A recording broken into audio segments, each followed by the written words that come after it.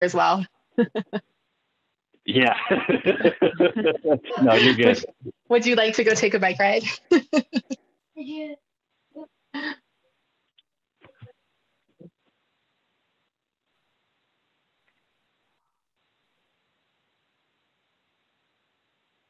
Looks like Chris is getting on.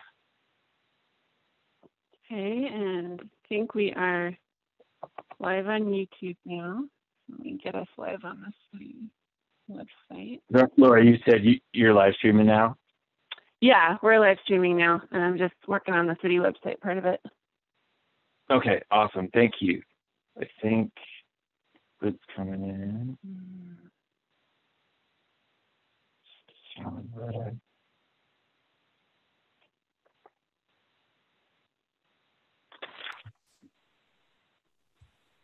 Hi, Britt. Can you hear me? This is Ethan.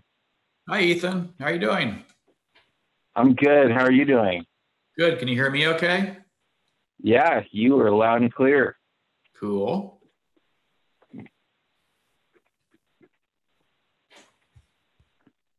Let's see.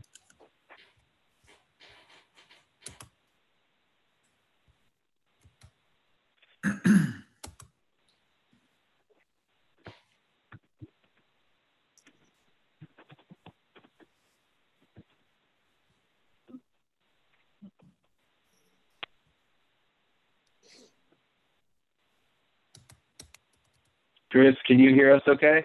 Yes. Awesome. Yes, I can. Chris, there's still your idea for Chipotle for dinner. Oh, and how was it? It was very good. That was good stuff. Excellent. How many people were in there waiting, though? Oh, we do DoorDash, so. Oh, do you? Okay, well. Yeah. So just one.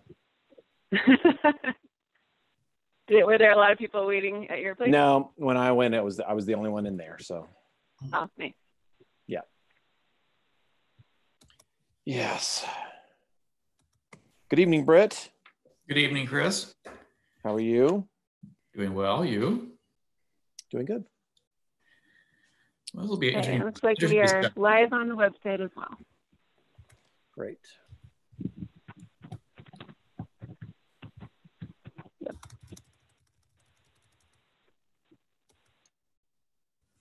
What's going on here? Hey, guys. Hello. Hi, Mike. How are you? Good evening, Mike. There I am. Okay, you're all set. So that's it. So can anybody hear me? This is Earl. Hi, Earl. How are you? I'm good, but I evidently don't have my mic. I don't have not mic, but the camera on. How do what's going on here? Oh, start video, get rid of that. Maybe that'll do. Yeah, down there. Tap on. There we go. There All you right. go. Now we're in business. That's it. Earl, how do you hold up? Holding up well. And Yeah. as you can see, I've just recently been able to get a haircut, and my family said, "Boy, you're like 100 pounds lighter with that hair off the side of your head removed." It's a beautiful thing. It is. Where'd you get a haircut, Earl? At Floyd's. I need to get one too. In South Glen, at Floyd's. Yeah, I was one of the first ones in, so it worked out well. How many people were in there when you got your haircut? They only allow 5 at a time. So there's only 5 barbers, and they only allow 5 people in, and you wait outside, get your temperature taken. They make sure you have a mask, and you wait outside until your barber calls you in. And, you feel pretty safe doing it. I mean, you feel pretty secure, but I also look around and I go, I'm not sure how this is going to make these guys much money, but yeah, you got to start somewhere. So it'll at least put a little paycheck in those 5 barbers' pockets, at least. I don't know about Floyd's, but yeah, exactly. Yeah, exactly. 1, 2, 3, 4. So we have four commissioners on right now. Yes. Yeah, we're waiting on Bill Lucas, Jennifer Miller, and David Wyman.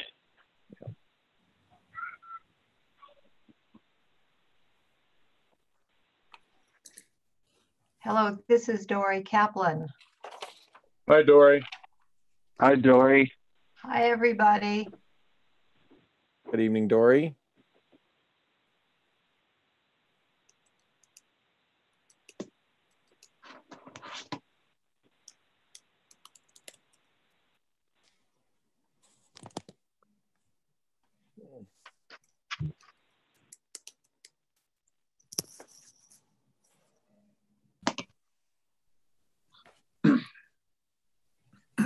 I'm not sure if you guys all heard, but City Hall is actually back open again.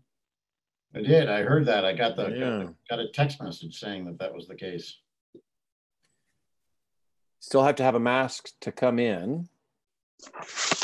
So. And limited to 10 people. In a space, yeah. Yeah. So it's been interesting to go back this week. Well, this week for 2 days. So. On that note, Laura, this is Kathy. I did get your email, and I don't want to go in there. I got to go by and sign some things, but I don't want to go in when other people are there. So is there a good time this week? I'm pretty flexible. A time when other people aren't in there? For me to come in and sign that, I mean, or does it really matter? I mean, do you want to sneak in like before hours or after hours? Whatever works for you. I can be very flexible. So why don't you just have a call tomorrow at 9? I can come in before then if that works for you, or I can come in tomorrow afternoon. Yeah, either one of those. I'm fine. Either way. Okay. Why don't is 3 o'clock too, well, like 3:30 too late? No, that's fine. Okay, let's do that. It should be later in the day. Be around. Okay. Great, thank you. Yeah, you bet. Somebody asked me an interesting question today. They said, once we get to the point where, council meetings, commission meetings, et cetera, start to take place back in city in the chambers, but kind of a bit of social distancing. How will that work? And they said, would they rebuild the dais? And I said, no. I said I suspect that they probably just space people out and have some of the commissioners coming down where staff sits, and staff will end up sitting out at tables probably out in the middle of the room, huh? Have you guys started thinking about that? Yeah, we're talking about the June 2nd meeting possibly being in person, and the idea right now is that we would spread out council along the dais and the staff tables, and then we would set up other tables going kind of into the audience for staff to sit at, spaced around, and then we have the room set up right now with very few chairs for court, where we only allow 10 people in at a session. So we'll probably have some situation like that. Knock on wood, we don't have any controversial issues. I'm not sure what we would do if we had a whole bunch of people wanting to attend in person. We might have to rethink that in that situation, but. Right. Well, that's what I figured you'd do. So it makes sense. Yeah. And hopefully having the stream going on the website and on YouTube means that people can watch and know what's going on without coming in person, unless they really have something they think they want to say. Sure. Absolutely. I'm sorry, I'm just going to bow out for a second and text Jim to see. Ethan, I'm going to text Jim. Okay, thank you. Yep. And then Mr. Fitch was with you, correct? Yeah, he's with Rick Engineering. Yeah. Yep. You don't have any problem. Bill Lucas has joined us with his mic off. Hello, Bill. There he is. Yeah, sorry, you told me to keep my mic off. I should be seen, not heard. You can have it on to say hello to everybody and then turn it off. Gotcha. Okay, I think everybody's here, so we'll go ahead and start the meeting 3 minutes early. I think we're actually waiting on Commissioner Miller. Oh, is she not here? I thought I saw her name there. Okay, we'll wait till she joins, or 6:30. I am going to start the recording though, so everybody's there.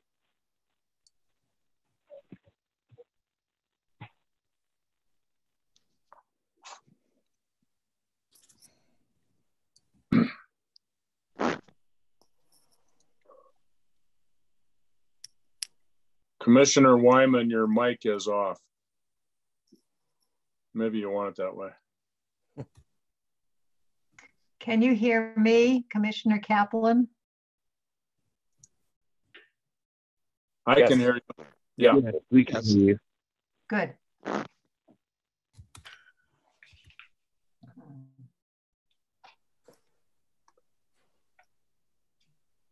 What are you drinking, Bill?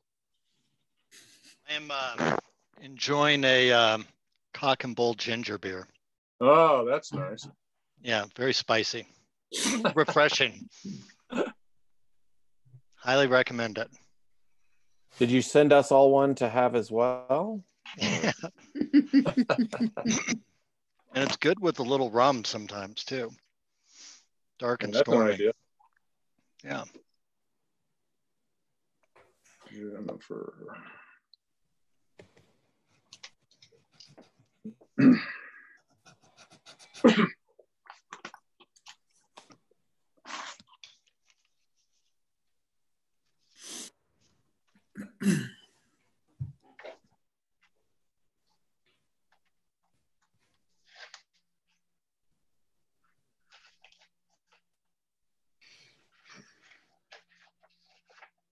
Kathy, I feel like I'm getting to know that poster very well behind you. I know. Funny. I've seen that one a lot. I know. It's the best spot in my little world here. This is work in. I sew masks in. I work out in. and I meet people. It's just I have a big window that would backlight me in pretty much any other place. So yeah. I don't want to inflict that on anybody else. Yeah, Ethan, that's nice, guest bedroom art there too, Chris. Oh, yeah. Looks like a Hyatt room. But Ethan, should we maybe reach out to her? Yeah, that is what I am doing as we speak. So I'm hoping that she is looking at her email. Okay. If not, I will give her a call. If you have her number, I can call her as well if you're emailing. Okay. We are live streaming, so no. Yeah, maybe no text it to me. Yeah. There we go. Okay. So why don't we go ahead and start if that's okay with you guys? Sure. That's fine. It is 6:30. I'll call the meeting to order. Ethan has sent me a script, so all I have to do is read it. The May 12, 2020 study session of the Cherry Hills Village Planning and Zoning Commission will now come to order at 6:31 p.m. In conformance with city regulations, the city manager's disaster declaration, and the governor's safety at home order, we are conducting this study session virtually. Item number 2, roll call of members. Commissioner Holland? Here. Commissioner Kaplan? Present. Commissioner Lemaire? Present. Commissioner Lucas? Present.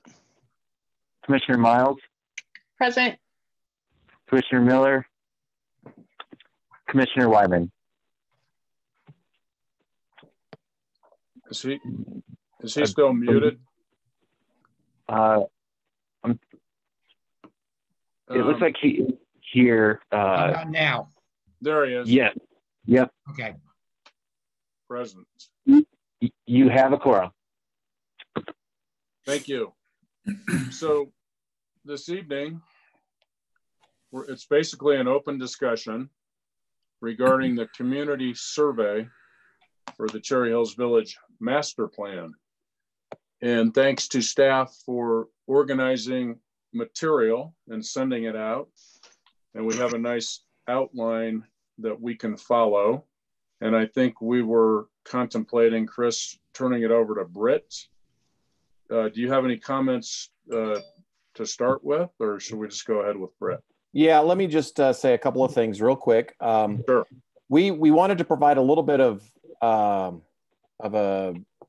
some ideas or options just to get the conversation really started tonight, but this is in no way intended to limit or decide what should happen with the survey. This is just a tool to help you guys facilitate the conversation, really, more than anything.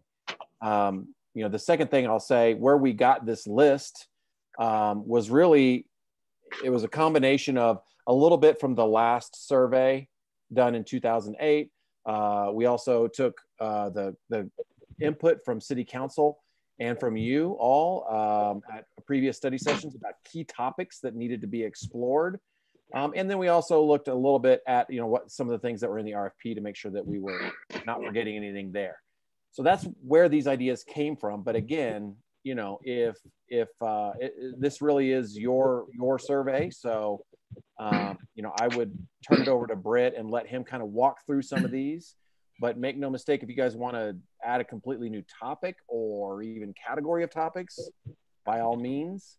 You know, one of the things we'll want to talk about maybe at the end is what role, if any, you would like the Citizens Advisory Task Force to have in the survey itself. Do you want to hear their feedback on it, or in an effort of timeliness, would you rather sort of move faster? So that may involve questions from you guys to us about, you know, how soon can we start meeting in person? And, you know, we can talk a little bit about that at that time. But that would be how I'd set the table for tonight. So, Chairman, if if you have anything else, great. Otherwise, I would suggest we turn it over to Britt to kind of walk us through the list that was included in the packet. I think that sounds great.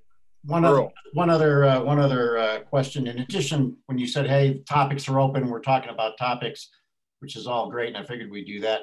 But then, in addition, sometime after, presumably not tonight, the wording of questions probably will be a topic as well, but not for tonight, right? Yes, tonight is, and based on the commission's direction from last time, you know, this was more of a study session discussion, really to try and help provide guidance to narrow down the work, right. so that we could begin working on wording to provide to you. And that will probably be a little bit more of a formal discussion. You may even vote on survey questions that you'd like to see in there. Great. So that's why tonight is really more of a study session, a discussion. You know, what do we want to make sure we hit? Britt will get into this a little bit, but, you know, we're going to want to make sure that this survey is not too long as well. You know, there's a law of diminishing returns. If they're too long, folks won't respond. So we've got to try and find that nice spot where we get all the great information that I know we all want, but not go so far that, you know, we start making it difficult for people to fill one out. So. Terrific. Okay, good. Well, thank you. We appreciate that. Chris and I talked a little bit about how long we thought tonight's meeting should or needed to go. And we thought maybe 45 minutes to an hour. I think we can go as long as anybody feels we need to go this evening, but any comments on that topic before we get started? Not for me. Okay, very good. Well, Britt, we'll turn it over to you then. Thank you, Chair. Britt Pomber from Rec Community Planning. Good to see you all again, and to be in contact here on Zoom this evening. We had a good discussion back in April about general direction and schedule for the master plan update. And really one of the first activities out of the gate that we talked about was this community survey. And of course, you had a survey last time The surveys are very important given the kind of situation we're in, where in-person meetings may not occur for a bit until, later in the summer, fall. I think it's really to be determined. This is potentially one of the most important aspects of the plan up front. And so we want to get these questions right, make sure they, as Chris alluded to, go deep enough to get really great data, but also not to get too much in the weeds, so to speak. And really, Chris mentioned some of the things that flavored these topics here. The previous survey was a starting point. Again, comments from the Planning Commission and Planning and Zoning Commission and the City Council back in February, but also the RFP, and just also it's influenced by things we've seen just kind of studying the community the last couple of months here as part of the existing conditions analysis, and just the overall flavor of what we see in the community. So Ethan, I'll share my screen, right? Yeah, go for it. Okay, just got to find the right thing here. And go to the top.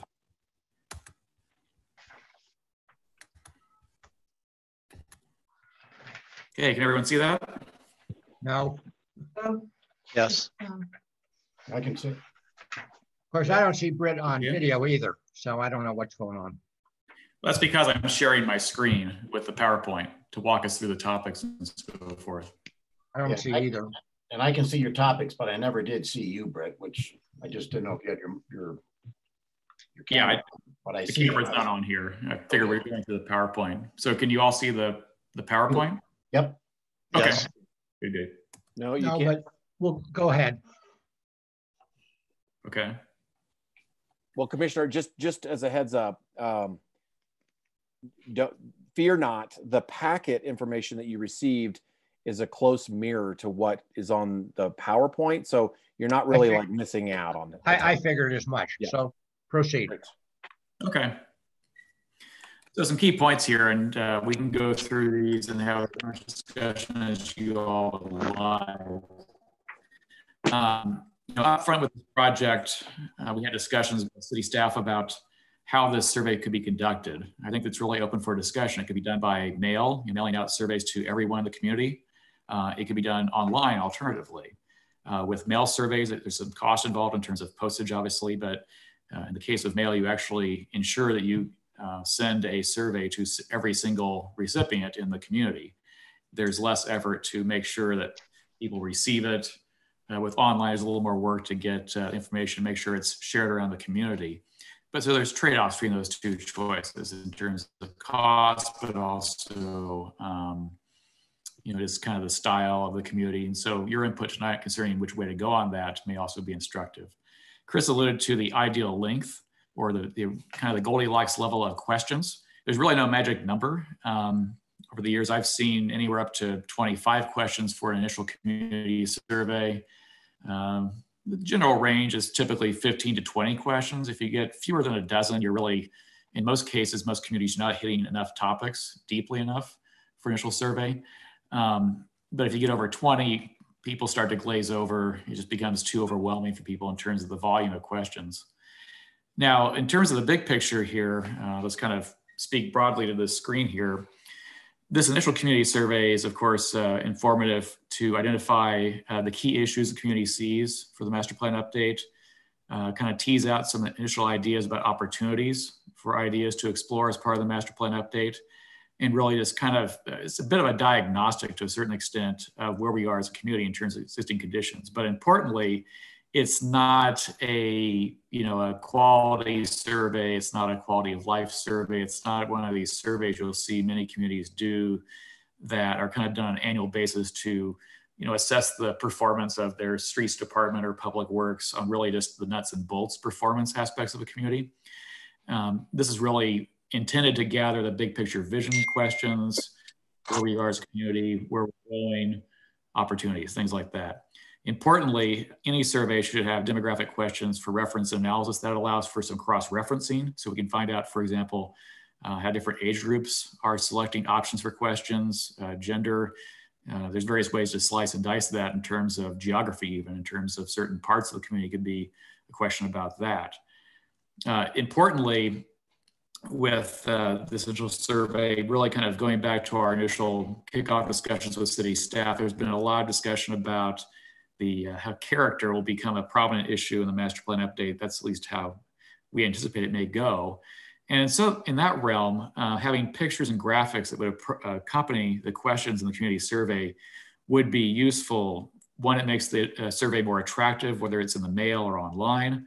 And to some extent, both for initial surveys and for follow-on surveys, you're able to show examples of what we're talking about in terms of what do we mean by this kind of character or that kind of character, or what do we mean by a certain multimodal strategy or another one, right?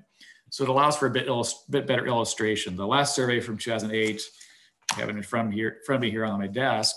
You know, it's very voluminous, very thorough, but there's really no graphics whatsoever. It's all tables and so forth. So the graphics aspect should increase the marketability of the survey and also just make it more interesting and useful for the community.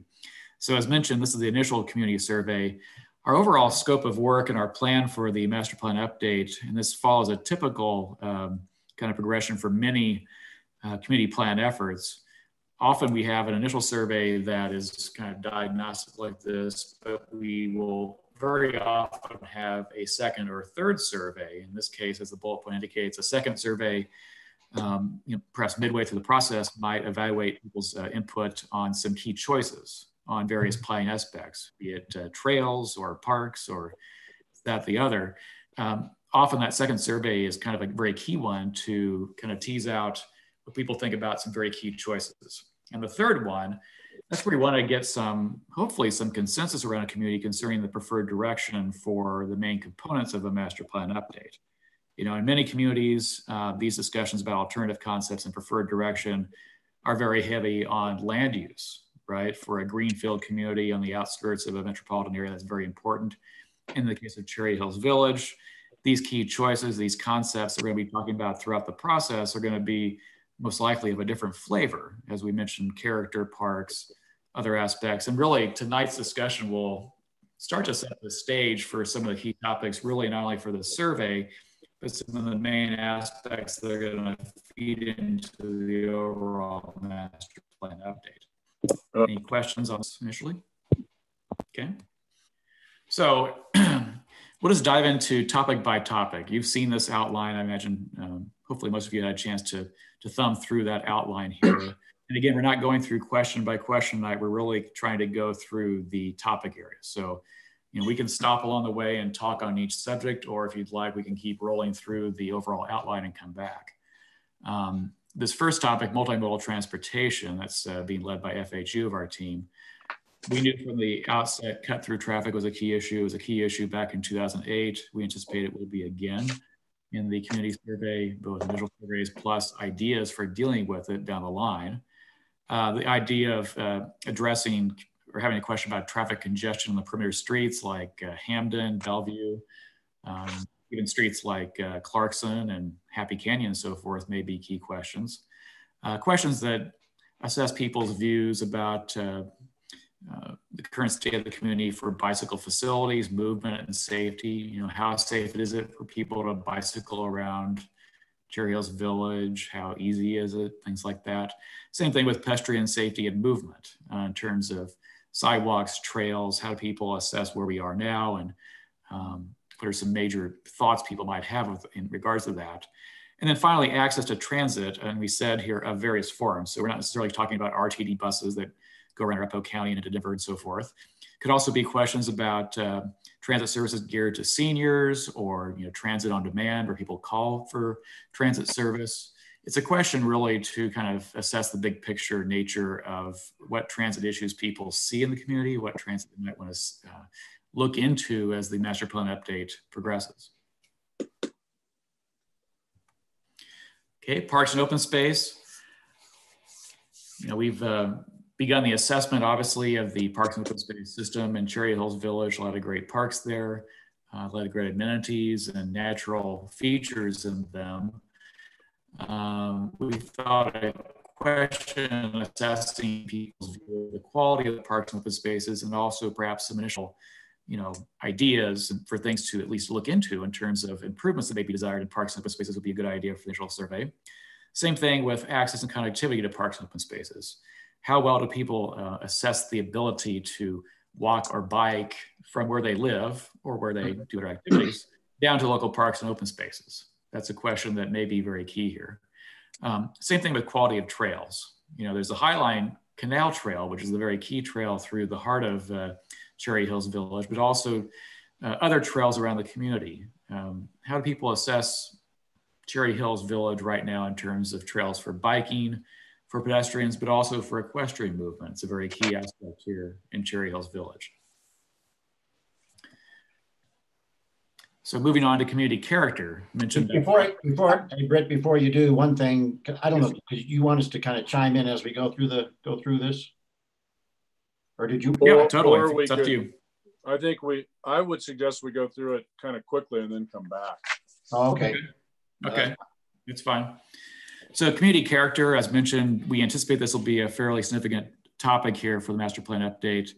So what does that really mean? We tried to break it down into subparts here to really try to focus the discussion really for the survey. And as we get into the meat of the master plan update, first, the character of local and collector streets. How do people assess that character in general for the local collector streets? The visual character and identity of community gateways and entrances. We have, for example, here on the screen, that's the welcome sign on Quincy as you head east from Clarkson, right? And there's entrances like that around Cherry Hills Village, but how do people assess that visual character as they come into Cherry Hills Village? Are there any inputs to the initial survey concerning the identity? Is Cherry Hills Village clearly defined when you come in, or do people even really worry about that? There could be an option, for example, in a survey question where folks like it to be very understated in terms of how you enter Cherry Hills Village. Those are some of the details you get into later in the process, but we wanted to assess people's views of the character coming in. Related to community character is really, character is the visual stuff like the entrances, the trees, the quality streetscape, but it's also the built environment, right? And built environment translates into topics of land use. We don't have a category here tonight for discussion of land use per se, but housing and having different housing types and choices is perhaps a theme that could come through the master plan update. So here we thought there could be a general topic or a question related to, should there be different housing types, more housing types integrated into the community character in the future?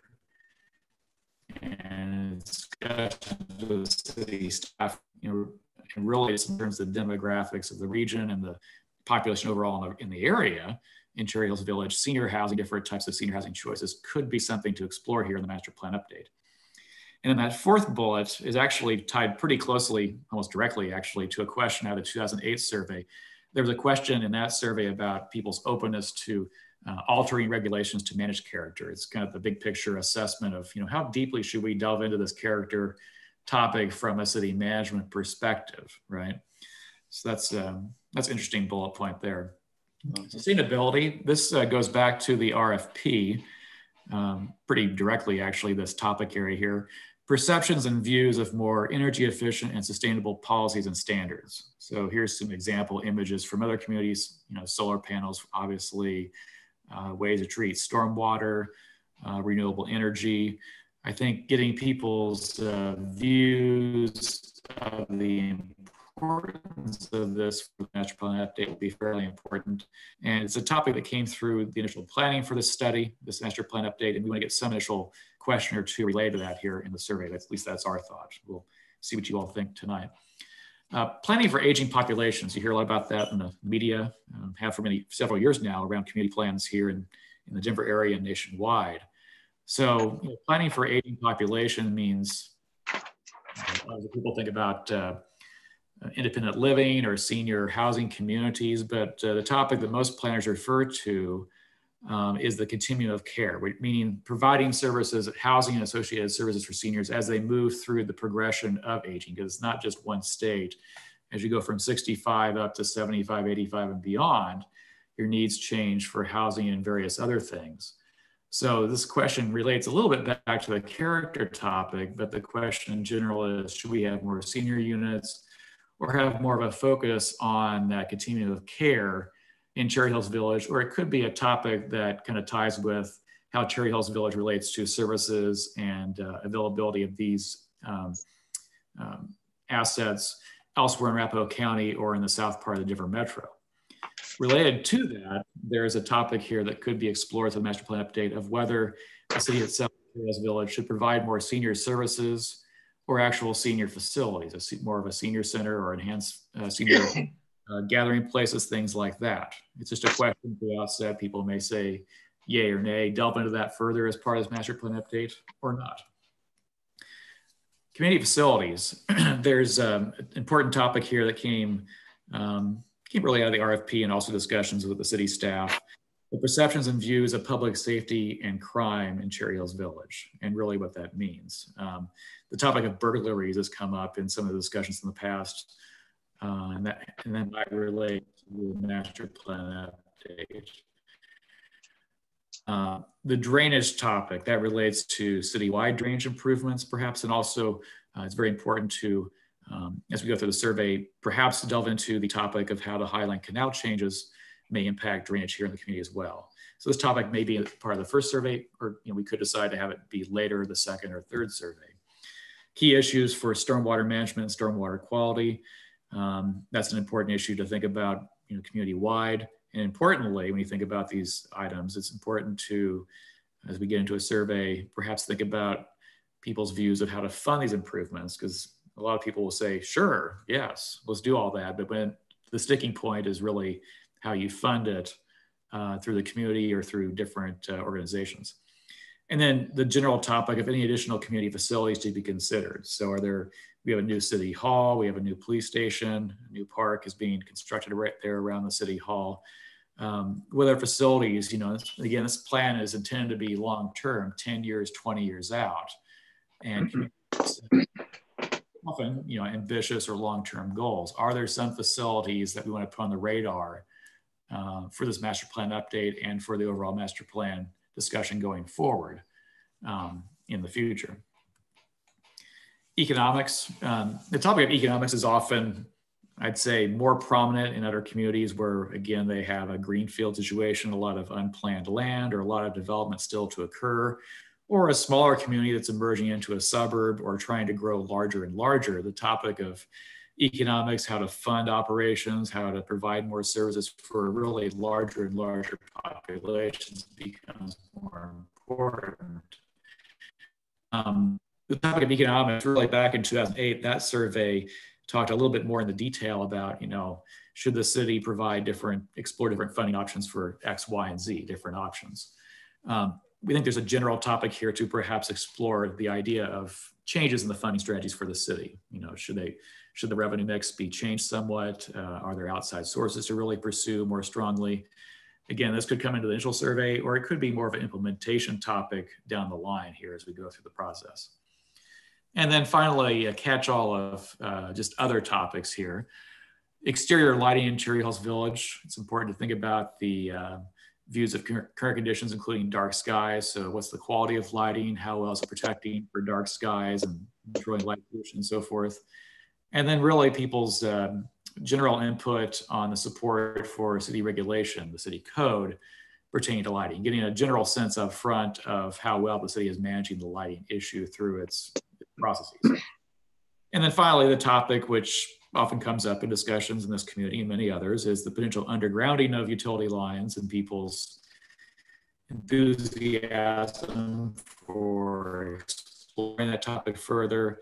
But whether it's in this survey or down the line, it's also important to infuse the trade-off here. There's associated cost with that aspect, as many of you know. It's not like you could just order up utility line burying for an entire community. It's really a very complicated issue with a lot of cost and requires a good deal of careful thinking.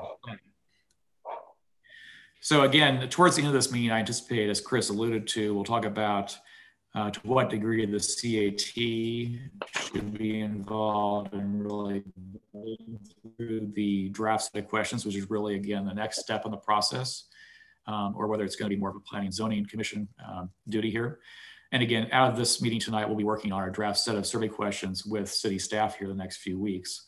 And then finally, by the time we end this evening, it'd be good to talk about our timing for when that next meeting would be to review questions, or just the process here the next month or two, and getting the survey up and going as we start the master plan update and really going out to hear initial input from the community. Also mentioned, I failed to mention it up front, Rob Fitch, our office manager from our Centennial office, is on the phone. I don't think his camera's on. He's just going to be listening into the conversation to assist me in making sure we capture everything from the conversation tonight. So with that, I'm just page back to the first topic, Chair Lemaire. Yes. Floor is yours. Thank you. We appreciate that. So why don't we start at the beginning and have people make comments as we go along. First is multimodal transportation. I had one comment there, and it's sort of woven through your list, but my question is, or topic is, should we look at existing right-of-way in a multi-use manner where we can consider walking trails, bike trails, equestrian trails, and automotive? So we're looking at the public realm within the right-of-way and how many different types of uses we can get in that right-of-way, depending on what's appropriate. Quincy comes to mind for horseback riding, bicycles, and cars. So I wondered if that might be a topic of its own. Does that make sense? Yeah, that makes sense as a subset here under multimodal transportation. And that's a good way to think about it and engaging with communities in terms of really looking at the real estate, the width you have, because multimodal by necessity entails space, right? And so it's really, I think, the question for the community of how best to use that right away. As you allude to here, this picture on the screen of Quincy. How can we best serve the various modes of travel we'd like to have here in terms of the right of way the city has? And down the line, there could be discussions about, doing an extra foot or something like that, but that could be an important conversation. But I'd love to hear from the rest of the group too. So just to clarify, so in other words, we have right of way, take your example, Mike, we have right of way on either side of Quincy, and on one side of it right now, there is a bike path, pedestrian path, and on the other side of the road, it's still right away, but there's nothing over there. You're saying, hey, let's try to get some feedback with regard to, should we make use of that additional right away, and or should we change how it is used? Is that kind of what your thought is?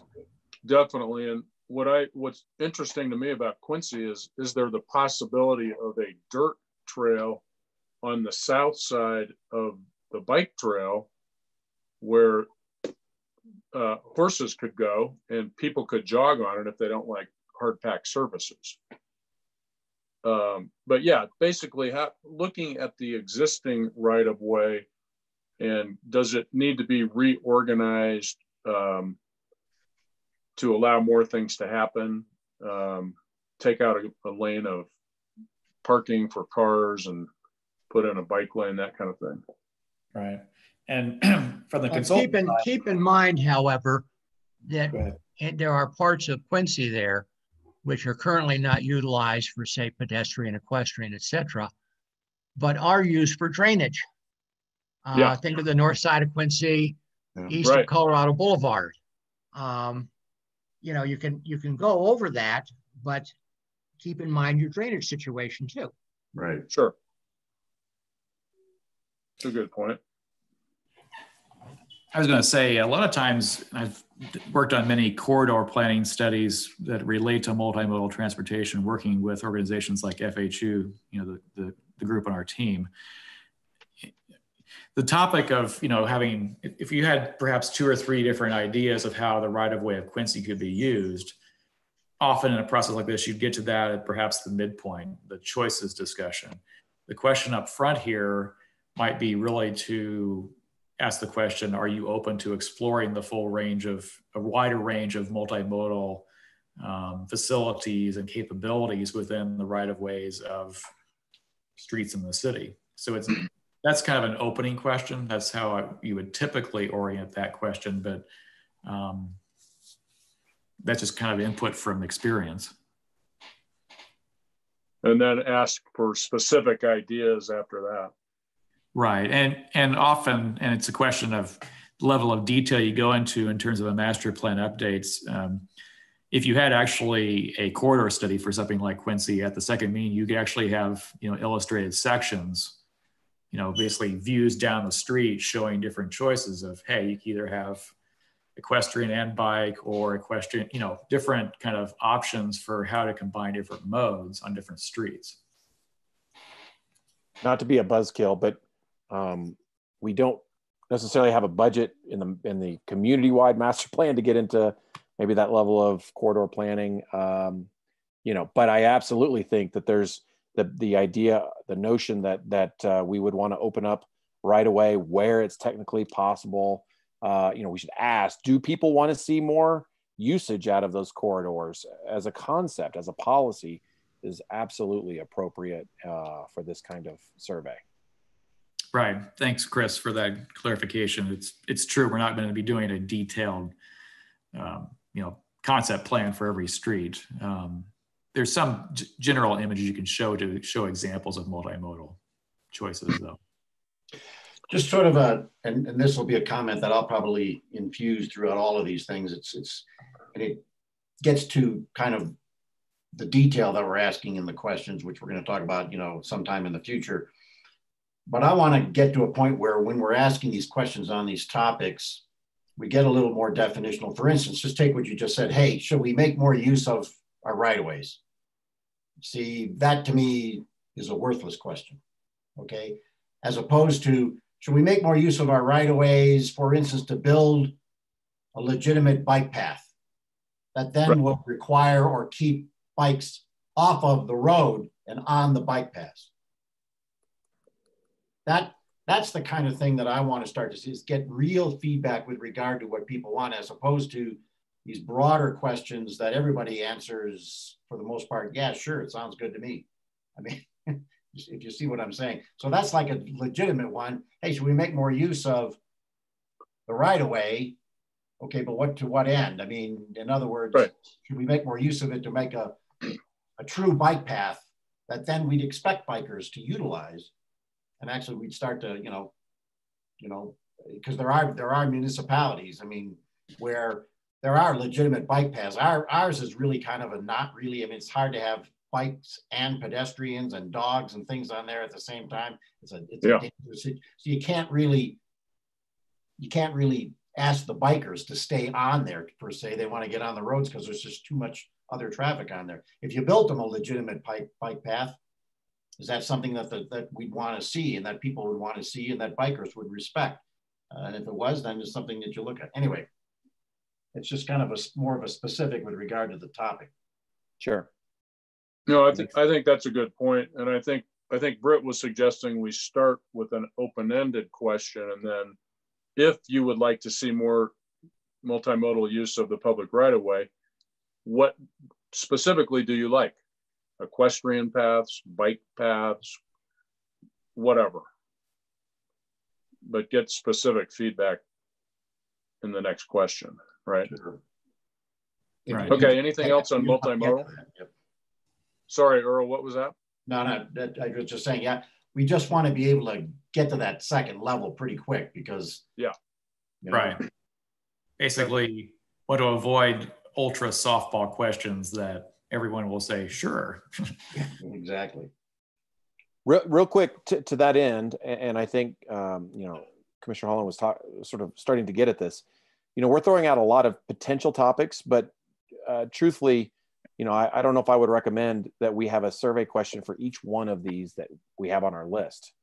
So you know, we can provide more questions than we include on the survey. Absolutely, don't misunderstand that. However, if there's just a topic that you don't think that's providing a lot of value, you know, one of these bullet points, for example, and you're going to, to Earl's point, you think that's just not going to get us. That's not going to move the ball down the field. Let us know that now so that we can spend our time on, wording the questions that are likely to be included. Yeah, well, great. To that end, the second bullet point, traffic congestion on perimeter streets, Hamden, Bellevue, etc. Exactly what is Cherry Hills going to do about it? About congestion on Bellevue, for instance, since we are now part of a construction project to put in a light there at Glenmore. Somehow, I don't think that's going to reduce the congestion on Bellevue. In addition, I don't know if you've driven on 285 recently, but with that undergrounding project, which apparently is going to last a year, things aren't getting any better there either. And this is beyond the capability of the village to have much input about, so far as I can tell, particularly with state highways. CDOT controls them, and you can ask the question, it may be a feel-good point, but as far as implementing anything, I think you're kidding yourself. I agree. And to put in a question of that nature and then not deliver on it, or if anyone who sits down and thinks about it and goes, why in the world are they asking that question? They know bloody well it can't go anywhere with it.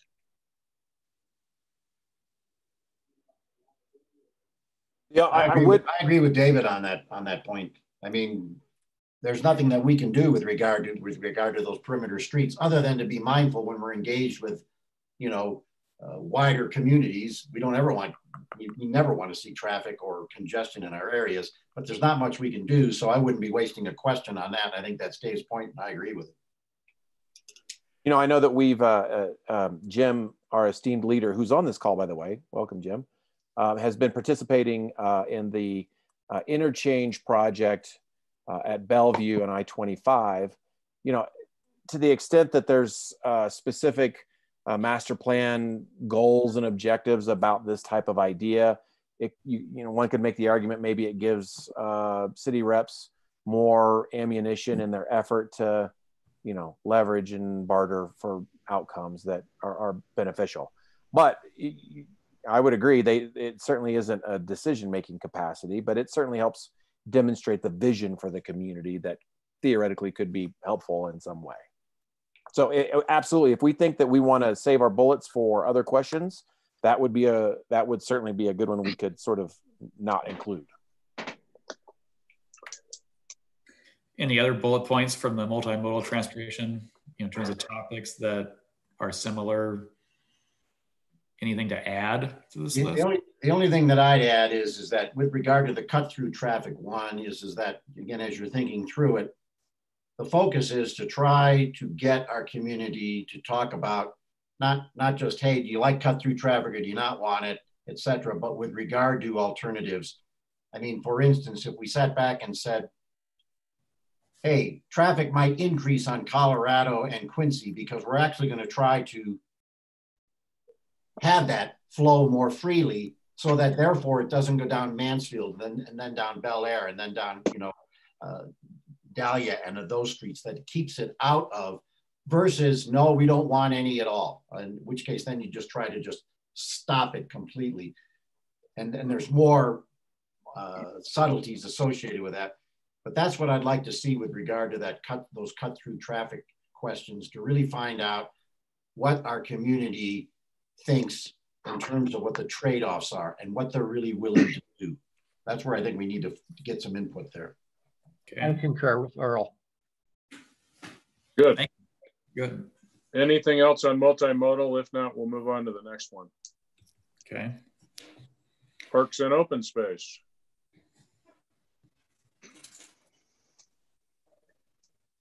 On the final bullet point, improvements you would like to see to improve the quality, et cetera. I think one question which needs to be asked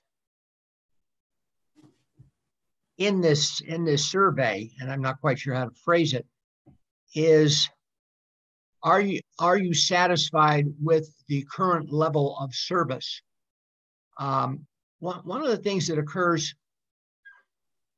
with the acquisition of additional parks and open space is, yeah, you've got the shiny object, but you don't have the money for the polish to keep it shiny. You don't know what to do with it. And people are delighted to acquire more property, but if it just sits there and no one's deriving any particular benefit, then what was the purpose of getting it in the first place? Well, I would have to argue with that a little bit, because if you don't have the land, you can never do anything with it. And so I believe it's better to get it and let it sit fallow and not maintain it than let it get developed and never get it at all, because once it gets developed, it's gone. But yeah, I think that's true, but I think that all of that's true. But the issue is with regard to, let's face it, we have our parks, and then for the most part, the open land that's available in Cherry Hills is privately owned. Okay, and so the question then is that do our citizens want us to truly try, because that's what would keep the semi-rural, and I focus on the other word, bucolic, which was in the last master plan. And it's like the only way that happens is that people don't build on this private land. Otherwise, when they do, so the question is does the city do something about that? Do you want us to do something about that? And then if you do want us to do something about that, how do you want us to pay for it? And that's one of the things that I want to see running through these areas as well, which is for all of these, are you satisfied with the level of service? Do you want more done? And by the way, if you do, you want us to raise taxes? You want us to cut other services? Or is it just something that you want? I think that's got to, I really want to see that go through a number of these things when we're talking about services or parks or additional things. I really think that's something that we've got to get some good feedback on. So I have a suggestion that may address both of those concerns. In the last bullet point, why don't we say improve the quality and service of the parks and open spaces, and add the word service in there. That's fair enough, but there's something else I would add in on, and maybe you're aware of this if you've been if you've been around the High Line for the last 7 weeks. The volume of traffic has probably increased by a multiple of 4 or 5 on the High Line. It's crazy. And I'm just wondering if this is a dress rehearsal for what the situation on the High Line is going to be once that underpass under 285 is completed. Do we need to be looking at the prospect of making some kind of enhancements to the High Line Trail? Don't ask me what, once that underpass is completed because of the increase in the volume of traffic.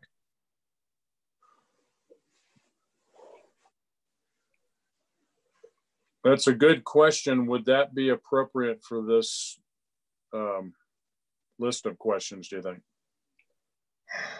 Well, I can't really say that it's inappropriate. The point is that we know it's coming. And if we are making a master plan, you're trying to plan for the future. And if there is an event which you know is imminent and ignoring it in your planning process, then I think that's a foolish oversight. Yeah, I agree with that. Okay. I think another topic that you might think about, at least put on there for this area, is a question or questions associated with Quincy Farms, because I didn't see any of that in there. And of course, Quincy Farms is undergoing its own master plan now, but I know that it's undergoing its own master plan from the standpoint of the city is going to support that to whatever extent is necessary to implement that master plan. And I do think one of the things that we need to find out and get a little input from our community on is with regard to the restrictions and limitations that exist at Quincy Farms. Do you still want to see it developed with taxpayer dollars, or would you only want that at the end of the day if the restrictions were not quite as they were, that there was more access and availability to this. I think that's something that this community doesn't really understand. And I think that we need to get some input on that, because future councils are really going to be faced with some hard decisions with regard to Quincy Farms and the funding of it. Okay, Earl, I think that's a great topic, but is that within a master plan update, or is it maybe a little more specific with regard to an implementation plan? That's a great question, Mike. It might be too specific for this. But I know that it's a big issue, and I know that this is really going to be our chance to get out there and get that input. I mean, Quincy Farms is a big undertaking if it goes the way that a lot think that it's going to go. So what about a question along the lines of, would you support an additional tax to acquire and improve and maintain open space in Cherry Hills Village? You can ask the question, but there may be some people out there who remember that with the divorce from South Suburban being complete, there's an additional, I don't know how much a year available, or the payoff to South Suburban being complete. And when the proposition was originally floated to leave South Suburban, the argument was made that the amount of money that people were paying to South Suburban could then be devoted to Cherry Hills' own program of for parks and open space. That we wouldn't simply be a cash cow for South Suburban anymore. Now, right. There may be some people, that dropout from South Suburban is what, 15 years ago, or maybe more. And since then, some people have left and some people have moved in and don't know anything about it. But that was originally part of the deal with getting out of South Suburban was the money was going to South Suburban was going to go to Parks and Recreation. And that was part of the selling strategy of the referendum. Right. So translate that into a question for the master plan update. Mike, I think the question on number 9 in the 2008 attempted to address this. And I think it's not all about buying property, taxing people, and there's other ways to have open space. It doesn't have to be about an acquisition.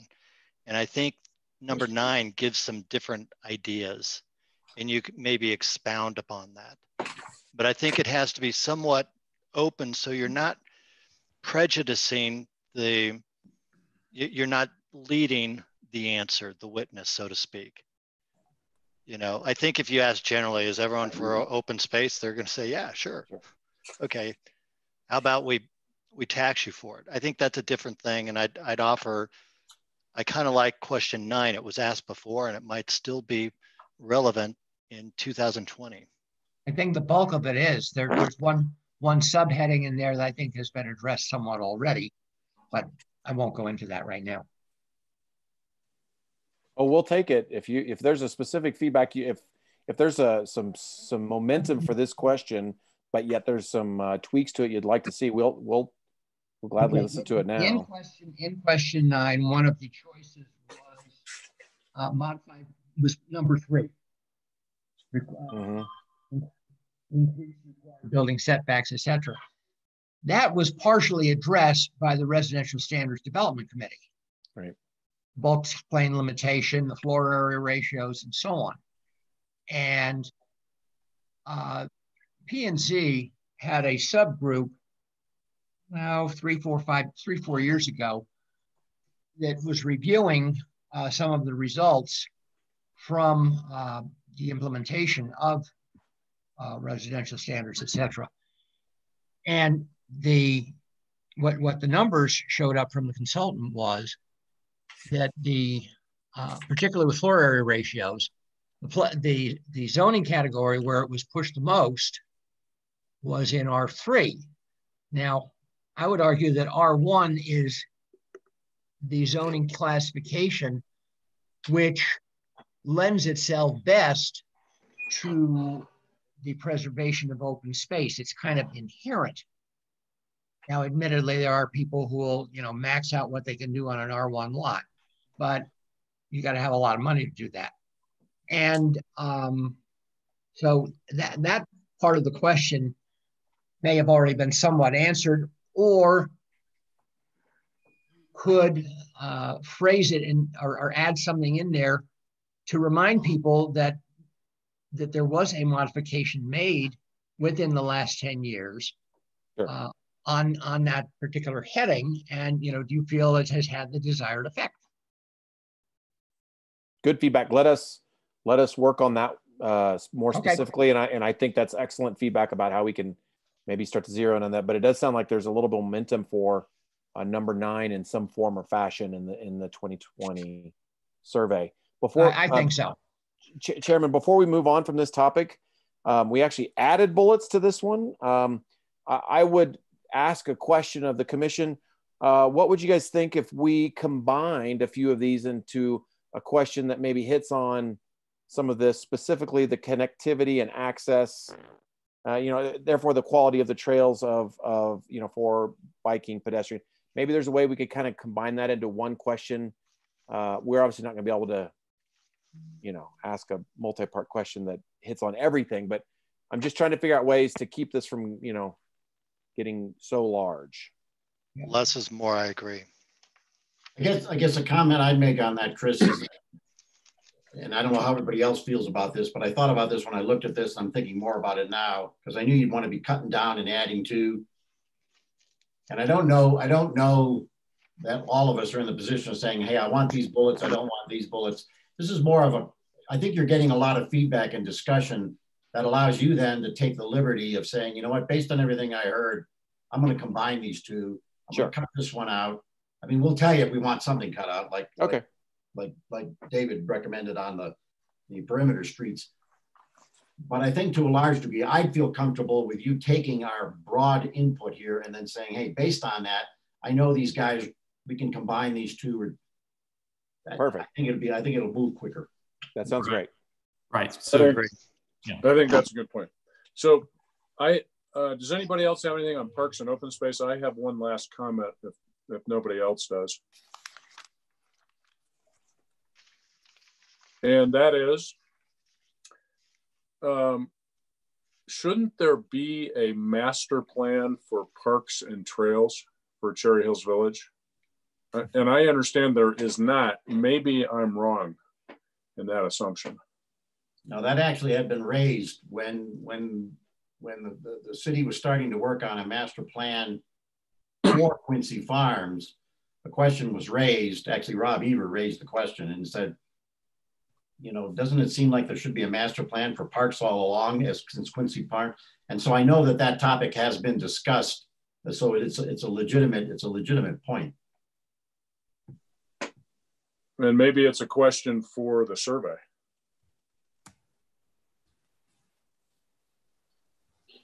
What do you guys think? Yeah, I think that's a fair point. I think that'd be worth asking. Pardon me? I think it should be included in one master plan and not have two separate master plans. I would agree with that as well. And I'm still wondering, we haven't articulated it this session yet, but how does all of this affect what the core of this whole plan was supposed to be, defining semi-rural? How do we protect semi-rural? How do we make sure each one of these bullet points is focused on that? Or which came first, the semi-rural and the bullet points, or? Well, I think that's a perfect segue into the community character discussion. Right. But Kathy, do you have a question? Yeah, I just wanted to point out that under the current structure of the code ordinances right now, PTRC is specifically charged with making recommendations to P&Z concerning the adoption of that portion of a master plan concerning park and trail development. Oh, good. I read that along the lines of what Commissioner Miller said, that really the parks and trails is an element of the entire master plan. That's great. And that you just pass that through PTR&C to get that additional input. And Kathy, I think that's absolutely right. I will say that code though can be read to suggest that there could be a standalone supplement to the overall master plan, right? Of a a standalone plan that covers those specific topics. There's in terms of how you structure it, but really I think the concept is you have a big bucket, right? Yep. Maybe you've got some sub buckets, but correct. No, that's right. Yeah. And I think most communities do have an overall master plan, and then there might be a transportation plan, there might be a parks, trails, and open space plan. There could be various plans that feed into those, but they're all governed and guided by the master plan. Exactly. I think it's a fair question as far as what the, it seems to me over the next 10 years or so, parks, trails, and open space are going to be a huge topic. It's got some of the biggest costs. The funding is dedicated in some ways. And there's a lot of difficult questions, I think. And so, it could be that a standalone supplement of a parks, trails, and open space plan may have real value for decision makers, whether that's you guys. I think that's a good point, and it would address what Earl was concerned about, which is how do we deal with Quincy Farms? Sure. Well, Quincy Farms is a big park, and if you have an overall understanding of where you want parks, how they're going to operate, how they're going to be funded, that helps with a specific property and the decision making on that property. So I think we're all kind of saying the same thing. I agree. Yeah. I have a question. When I look at the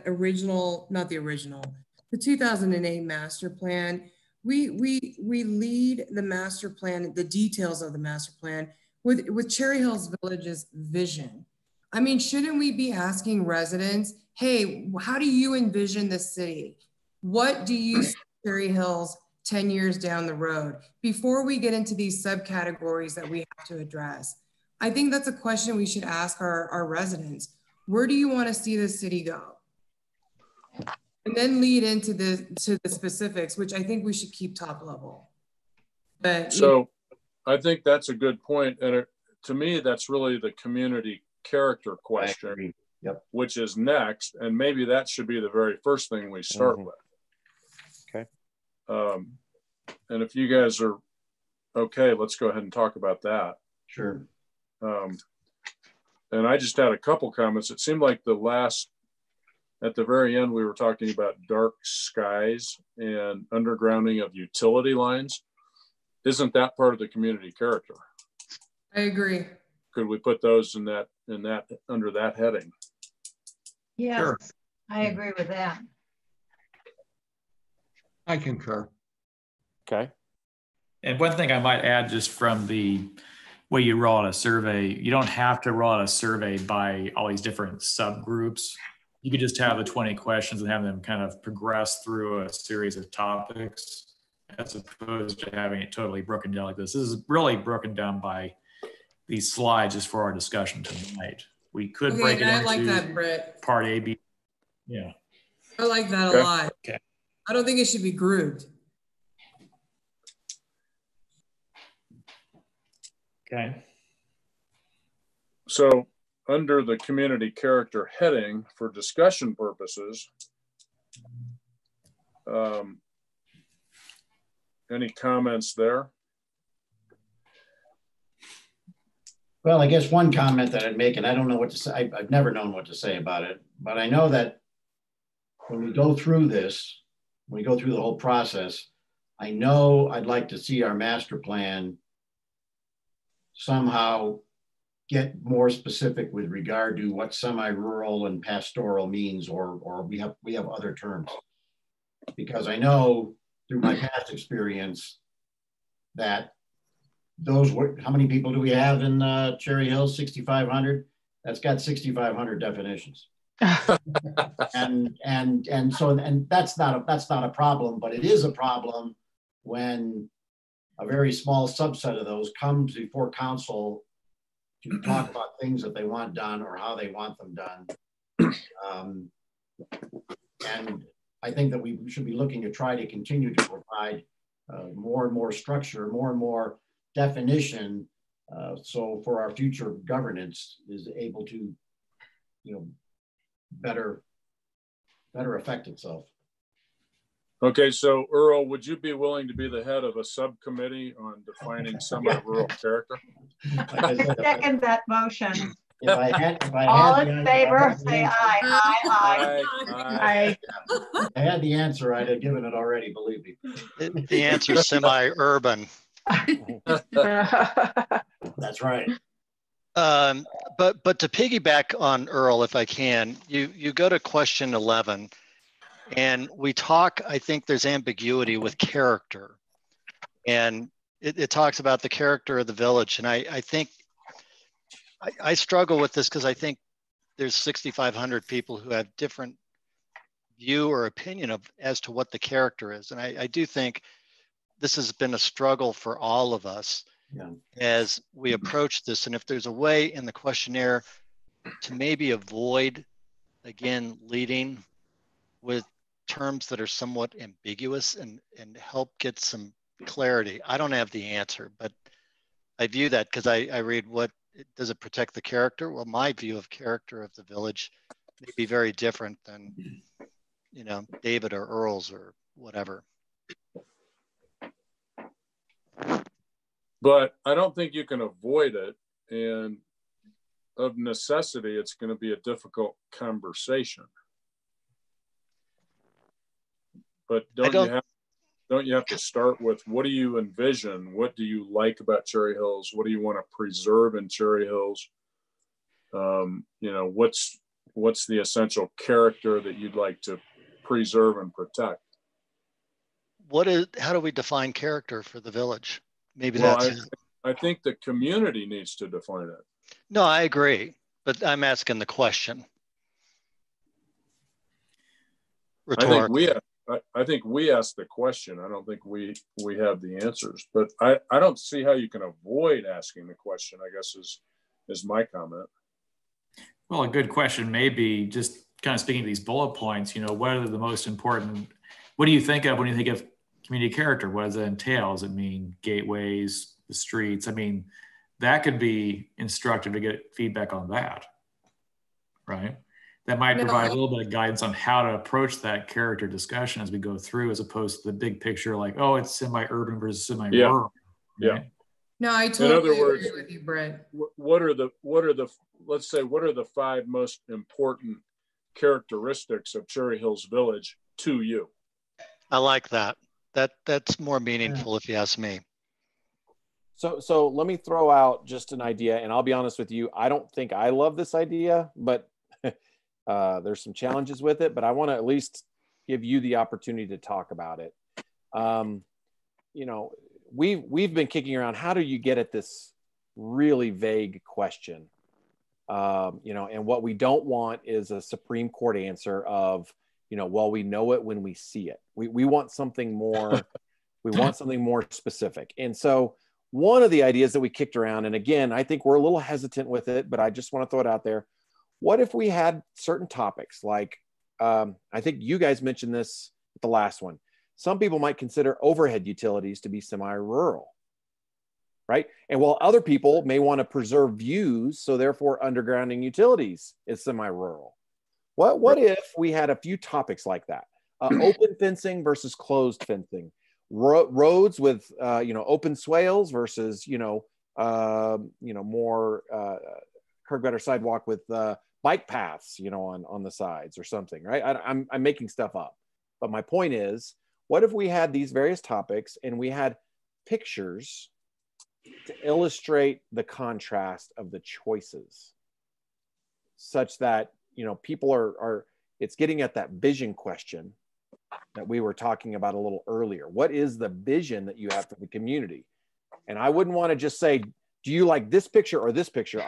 My suggestion is if you do want to go down this road, you highlight a specific topic within, sets of pictures, overhead utilities or roadways with, a more rural character to the, as far as like a no curb gutter sidewalk or fencing types or, houses pushed back from the lot lines, etc.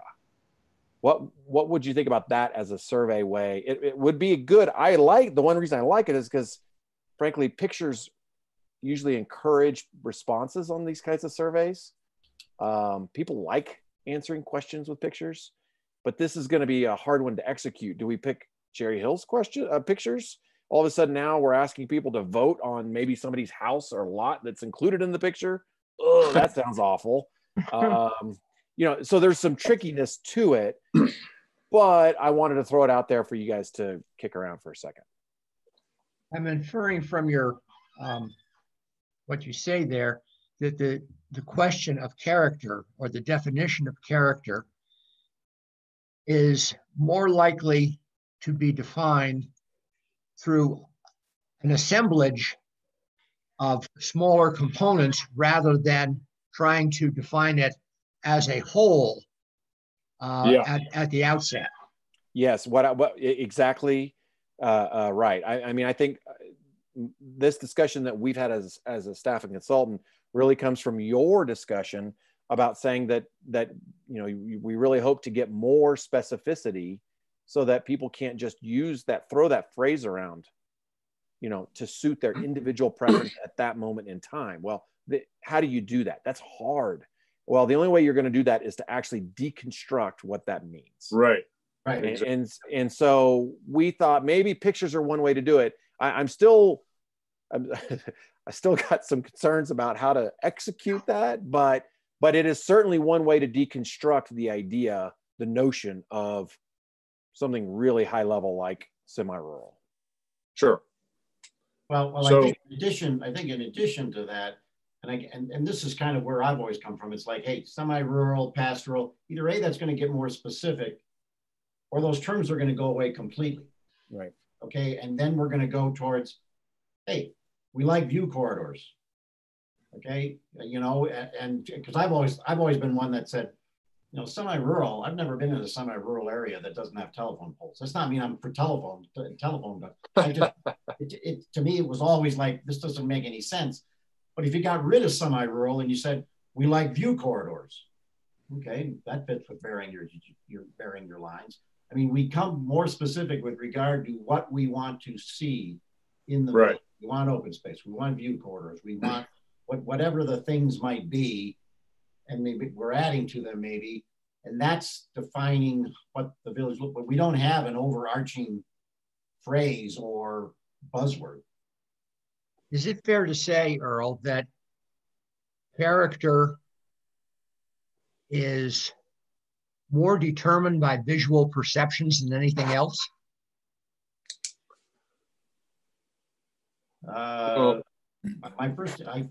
say, at first I was going to say, yeah, I think absolutely. And then I was going to say, well, there probably are some other things with character, but it's a big factor. Let's put it that way. It is an overriding factor, I think. Okay. So then I would suggest to Britt then that whatever we come up with in terms of questions takes that into account. Rather than asking people to write it out, this notion that I believe Chris raised about using pictures. I like this, I don't like that. Now, which pictures is going to be? Yeah, that's going to be a lot of fun. But visual perception here, I think, is going to be a big component in getting the term character defined for us. Right. And I think we always thought that would be the case along the way here. Okay. Character is a noun, and I'm wondering if you add a transitive verb, it might help move it and define it. And a transitive verb it's related to the relationship of what you're talking about, and in this case, character. And I'm just thinking from an English standpoint, maybe we get hung up on a word because we're not taking it far enough. It's too open there. Right. But maybe if we add to that and help be a little more specific, it could be helpful.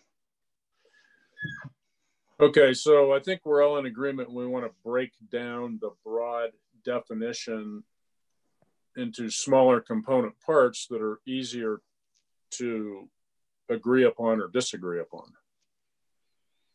And that may be relatable. Yeah, I agree. Elements of character, elements of a vision, important quality of life issues. I don't know what, but maybe we could turn this back over to Brett and the staff to work on. Okay. Sure. Mr. Kramer? I think that works. We may take a crack at a couple of visual preference kinds of questions to tease out these deconstructed elements and you know, sometimes a picture is worth 1,000 words on this, and maybe there's a way to really define this better and let people, you know, sort of an easy selection. Yes, no, no, yes, etc. So let us take a crack at it. Perfect. Right. Okay, moving on to the next one. Sustainability. I would add to that sustainability and resiliency. And maybe Britt could define those terms. Right. Well, they're fairly related. Resiliency is a broader topic that goes beyond what most people think about in terms of environmentalism, but really to overall preparedness and resiliency of the community from economic, social, community, environmental, different aspects, right? Yeah.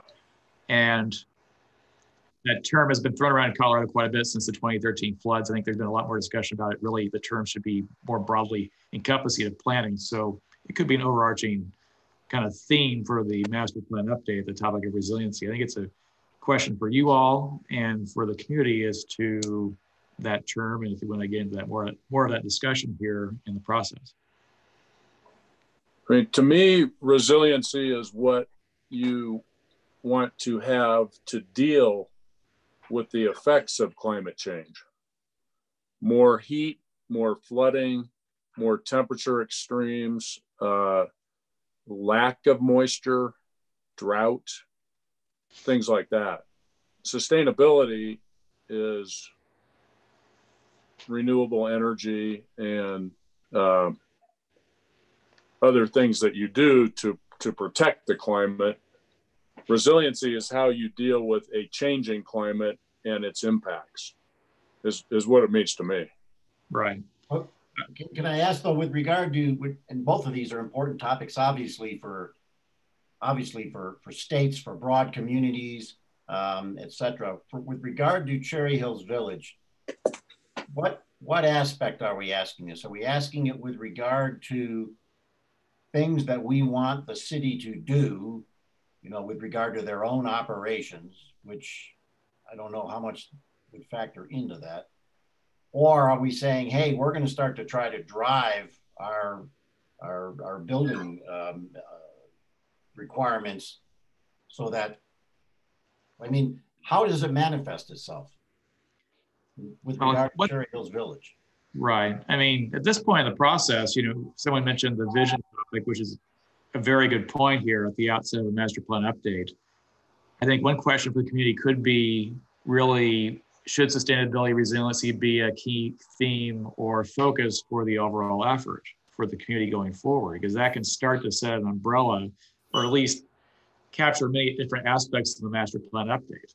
You know, for example, the vision, who knows, coming out of this, the vision could be character, whatever you want to define with that, coupled with the idea of a resilient community, right? So I think it could be perhaps taking the temperature on that. What do you think, Earl?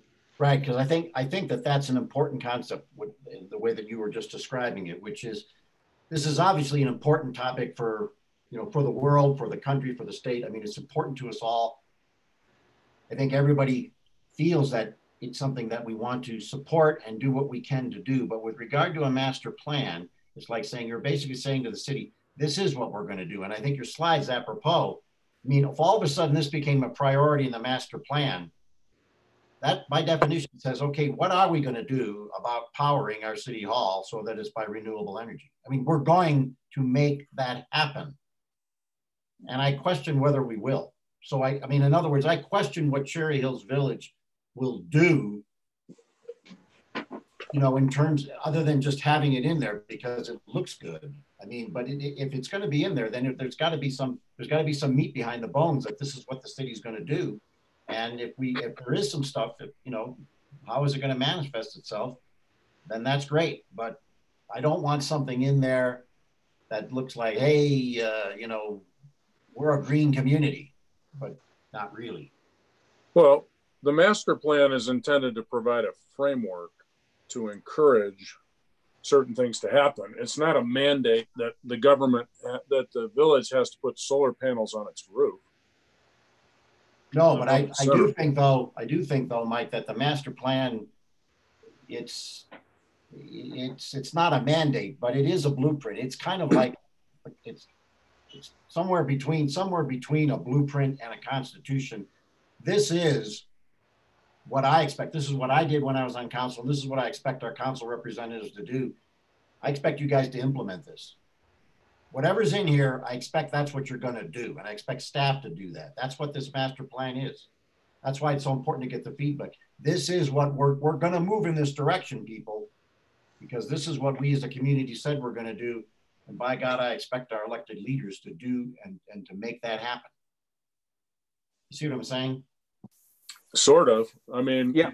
People want more parks and trails. That doesn't mean go out and spend $5 million and buy a new piece of parkland. It just means we want more parks and trails.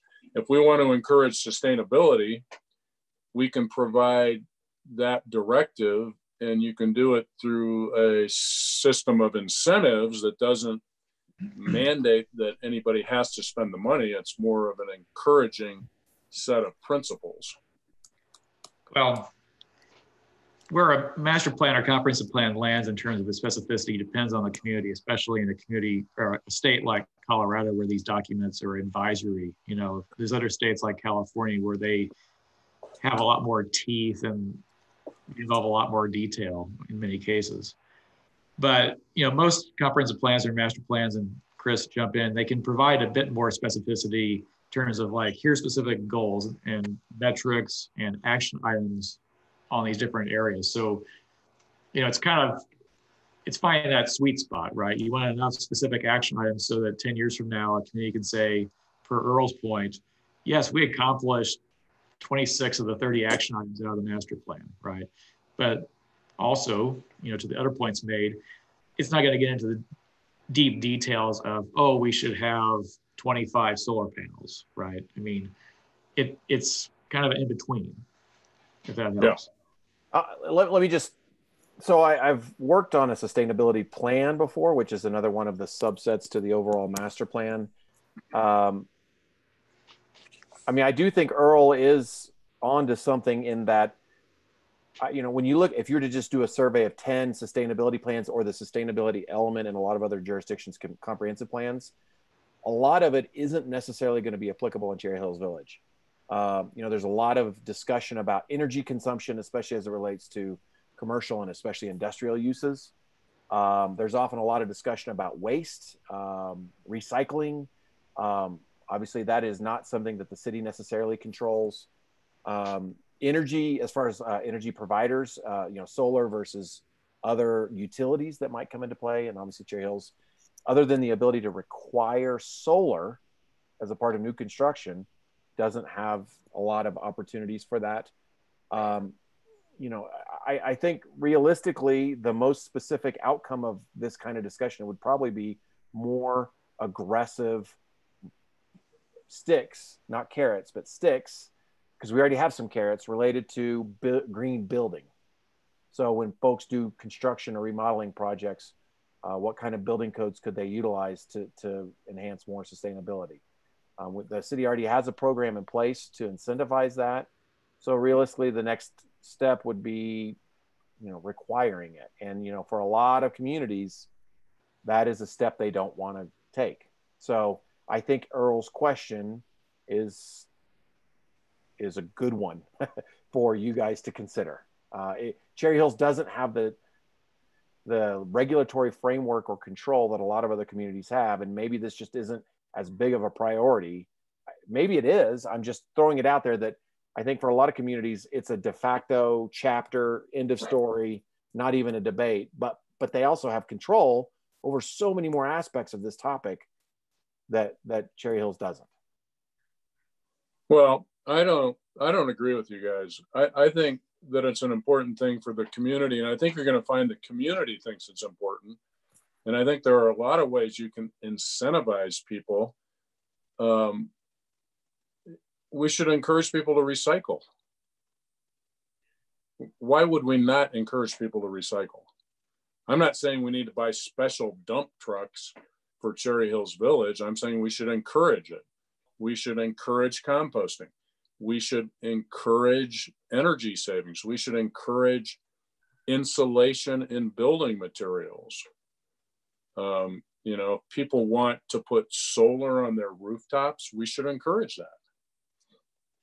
I don't see where it imposes a huge obligation on the government to promote these ideas in a master plan. We're not even talking about the master plan. We're talking about survey questions to the community. And Yes, we need to ask the community what's important to them. And this has to be broadcast to the community at every stage of the discussion. And I have to sound off now. This was a good discussion. You've all raised a number of really important points, and we can move on from this moment now. Thank you for letting me participate. Wait, you can't leave now. Is that what you're doing? Yeah, that's what I'm doing. We're not finished yet. My God, Mike. Okay. So let's get some questions though for the survey. Sure. On sustainability. We can do that. Right. We'll work on that. Okay. Okay. Planning for aging populations. Seems like an interesting topic for the community. Any feedback on these general topic areas? And again, this is not the specific questions, and we'll be working on it for the next handful of weeks, but how important do these topics seem? Hi, this is Jen Brett. I think providing senior housing is extremely important given the current climate that we're in right now. So like when I saw this, I was like, well, I'm just throwing out a suggestion, okay?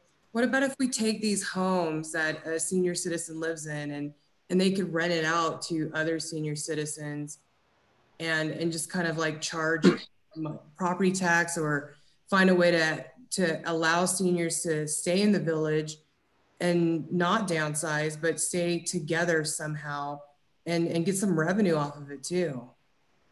Have you been seeing that movement in other cities? Is it kind of a co-housing model? Is that what you're? Yeah, it's like your roommate. Yeah, but it's, you know, it's not just housing, but it's like a little bit more where additional care is given to our seniors.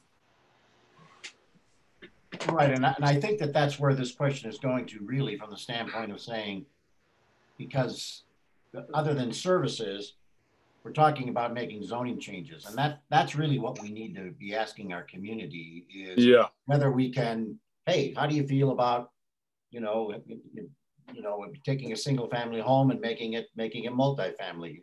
I don't know how you exactly define that, Jennifer, but it means something like that. Or how do you feel about having, multi-unit developments on some of our properties? That's where we're getting to with this. And I do think this is something we need to ask our community if they want to pursue that. I don't think a multi-unit development. And if you ask them that question, how will that be congruent with the character of the community, particularly if you get into the issue of semi-rural?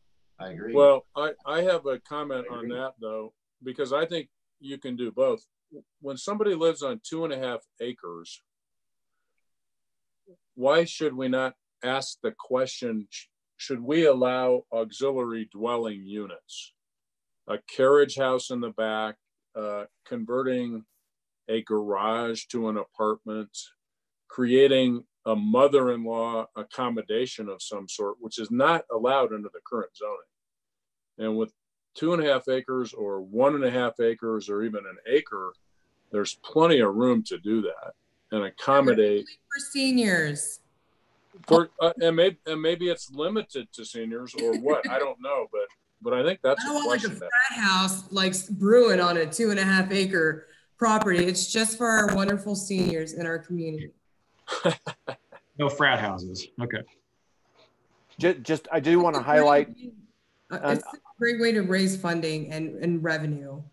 Under the community character slide, the third bullet did top. So this is a crossover topic, but that specifically under the character discussion, we did highlight, should different housing types, such as senior housing, be part of the community character?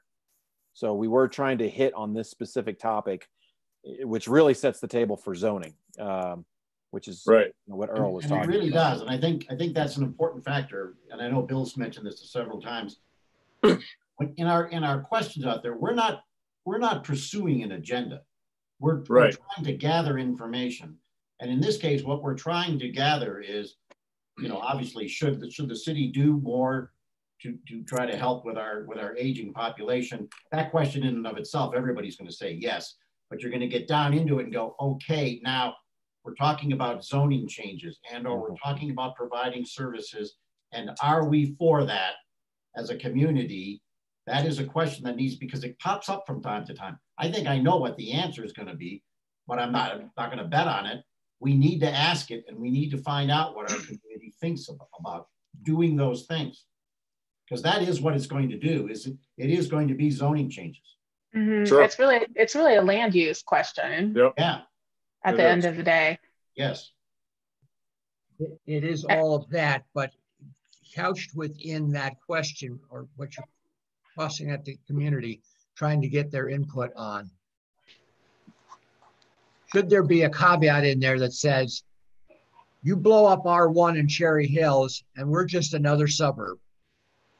It will only be a matter of time before we start to look like Aurora or Lakewood or something else. Hanging on for 45 years, I don't believe there has been a since 1945, I don't believe there has been a successful rezoning from R1 to a higher density. Correct me if I'm wrong. And that particular dike has held. And I think that the R1 is a major component of what makes Cherry Hills what it is. Blow that up, even if it's along the edges, and I think ultimately you're going to wind up kissing the whole affair goodbye. Well, I think that's an interesting opinion, but I don't think we should prejudge the answer to the questions we're asking. You don't have to prejudge it, but you have to. But I think it is fair to ask that if you want to start, as Earl points out, it pushes you in the direction of zoning changes, to ask people to consider, do you want to see a major zoning change in Cherry Hills? Because it is a big deal.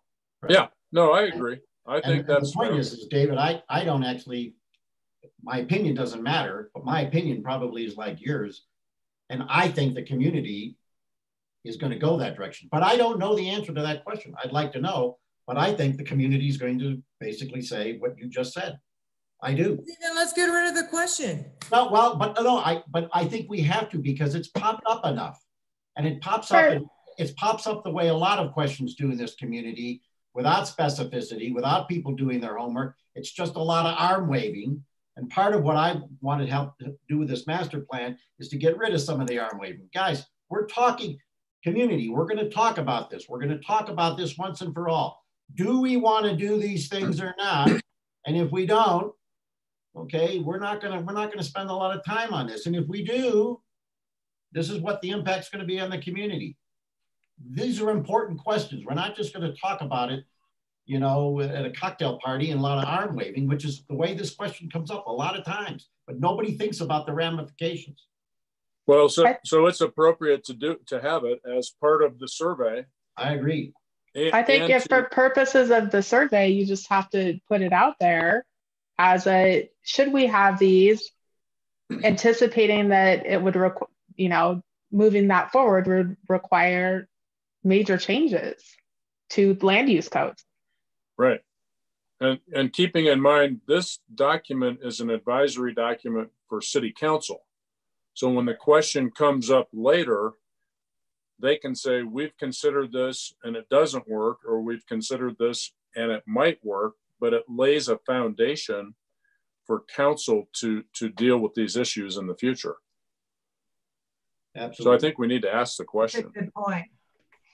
I think what I hear you guys saying is that you want to have a pool predicting what the outcome of these questions are going to be. Okay, so I think it is fair to ask the question, but but I think Earl's point is to get past the arm waving stage, make it sufficiently specific that when you formulate your answer, you realize there is a potential cost. Yes, absolutely. Okay, so why don't we put that back to Britt and Chris, and they can solve that problem. Yep. I think we got some ideas. Yep. Okay, moving on to community facilities. This seemed to me to have a lot of, I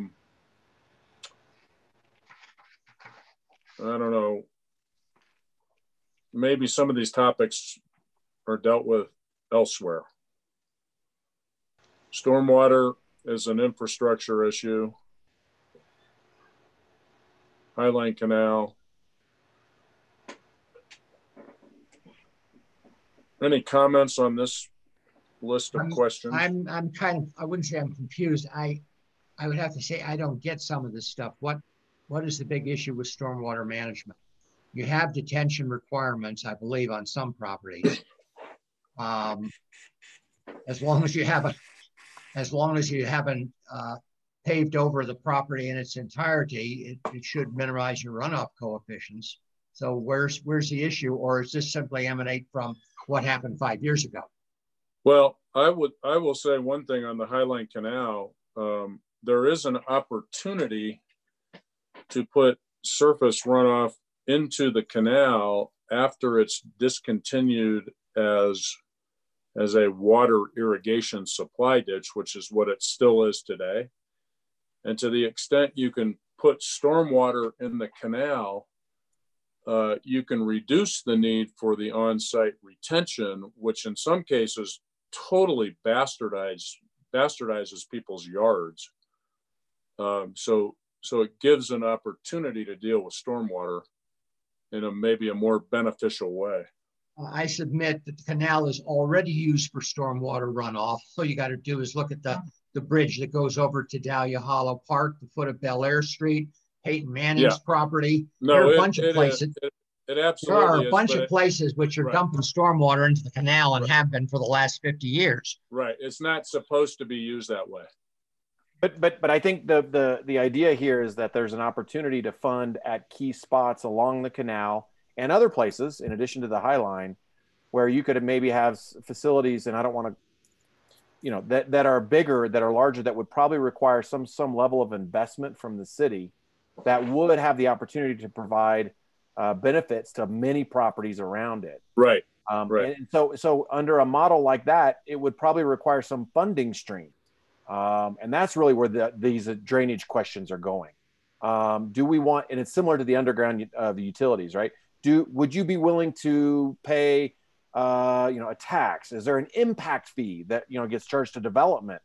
There are other things that could be done. Is there an appetite for that?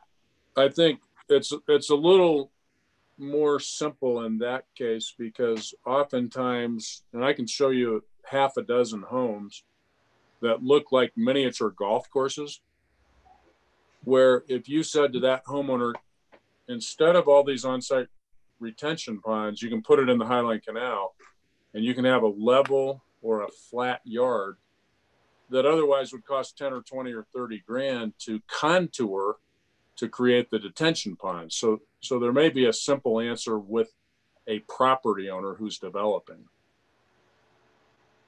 and not a tax on the rest of the community. It's just an alternative for storm drainage. Well, if we continue to have drought, storm drainage won't be much of an issue. True. Well, putting storm drainage aside, I do think that the first bullet is an important one, or questions associated with regard to our police department and public safety, to get some input and to get some feedback with regard to what our community thinks, because of issues that have popped up in the last couple of years. It's been a big issue. I think we're going to find out. I don't know what we're going to find out, but well, my opinion doesn't matter. I mean, I personally think that we've got an incredibly safe community and we got a great police department, but not everybody shares that view. And the issue is I do think we need to find out what our community does think, specifically what their issues are and what they'd like to see, to provide some input in that regard for the police department as well as council. So I do think that first bullet is important, however those questions are going to be devised. Let us take a shot at a question on public safety, and then also maybe a singular question on drainage as it relates to potential cost, either to developers or residents. Let us take a crack at a question on that too. Okay, that sounds good. What about the last bullet point? Additional community facilities to be considered. We didn't have anything specific. Just if you had something that you wanted that we haven't thought of, let us know. I think it's a good question for the community. I do too, almost just in the way that it is, hey, is there anything else you'd like to see? Again, I don't know that, I don't think there's going to be anything overwhelming, but it would be good. I think that's a legitimate question. Hey, we've just done a big capital program. We've basically done everything we need to do from the last master plan from a capital project perspective. Now, looking forward to the next 10 years, anything else this community would like to see? And I have no ideas, and I don't know what'll come up, but I think it's a good question. Sure. We've talked about sidewalks a little bit. If we're going to have senior communities and people walking a little more, the lack of sidewalks, especially with cut-through traffic where people are trying to get to their destination faster, I think we really need to consider and prioritize that in terms of really looking at community needs. I mean, community facilities.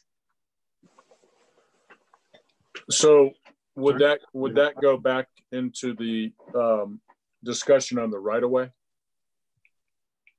the multimodal? And I think so. I was thinking of it there, actually, Mike. Okay. And let's make sure we get that covered in the multimodal discussion. That's a good point. Okay. Hey, Mike, good. Do we discuss cops? Or public safety question could cover that. Yeah, I think we really need to bring an emphasis to that in the survey. I've been hearing a lot of chatter and people are really concerned with the increased crime in our community. And we're always a target. You've heard previous Mayor Chrisman always say articles are written about Cherry Hills and et cetera. So I just think a heavy emphasis should be added to that. Okay, under the public safety topic? Yep. Okay. All right. How about economics? Do we have any more to add there, or any modification to that question, I guess it is? Is it too vague? For the city. Well, I guess just a question in terms of, Britt or Chris, what you're thinking about in terms of that. I mean, obviously our forms of revenue are real estate and sales taxes. Obviously, there is, you know, then the city can take on debt, but be subject to a vote. We've done COPs. I mean, are you thinking about asking for things such as that? Or are you thinking more about in terms of saying, because there's been discussion over the last several years of a city foundation, if you will, a private, you know, 501c3 type organization that is created to take in donations to provide, you know, contributions to the city. You know, the land preserves talked about that. Other individuals, private citizens have talked about creating a foundation such as that. There have been discussions as well about creating foundations to support the police department. So are you thinking that kind of thing? That could be a possibility. In terms of funding strategies, we thought about, there could be a question asking about, it kind of relates to land use, which is, you know, in the case of Cherry Hills Village, I think we've assumed since day one, you're not talking about, hey, should we have a lot more retail, obviously, to change the funding strategy that way. It could be a question about things like foundations, could be questions about should we look at the mix in a different way in terms of taxes versus fees, impact fees, things like that. How does development pay for itself, things like that, right? There's also the discussion, and Earl, I think you're familiar with this. There's no use tax in Cherry Hills, like a lot of other communities. Right. You know, do we want to? What happened to the $1.25 per square foot fee on building, if that's not a use tax? That's a service expansion fee. I think if I'm understanding correctly, that's not a use tax though. That's only applicable in limited circumstances. And I know there's been some, before I was here, I know there were questions about, you know, the how should I phrase this, the sustainability of that kind of fee from, you know, being challenged from a legal perspective. Well, it's been on the books since at least 1985, and it still seems to be alive and well because it shows up whenever you get a building permit. Not all building permits, just for certain types. So can we, on this topic, get more specific, or at least have a general question followed by specific strategies or methodologies that people can look at? Well, see, and that's where I was coming from, which is to go, hey, if we think that there's something out there that we're not thinking of and we'd like to get some public input on it. Right. I keep looking at these in terms of what can we get rid of versus what should we have in here as a question. And I'm just not certain what it is, this question, how that would be written and what benefit the city would get out of the feedback from the city. Sure. From the community, from the residents. Right. If there is, great, let's put it in. But I'm like, what is that question? And what are we going to get? We'll give it some thought, and it may be that there's not really an economics focused question in the survey. It's not a mandate. You have to have one here. Okay. That sounds good. We'll look to your guidance on that. Okay. Other topics, I had suggested those two go in the character heading. Is everybody okay with that? And if yes, do you have other topics?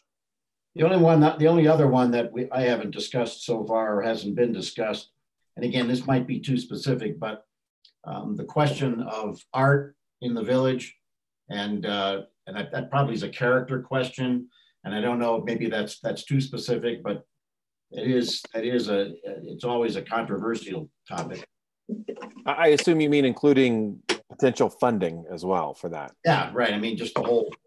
Yeah. So public art specifically. Public art. Sorry. Yep. Yeah.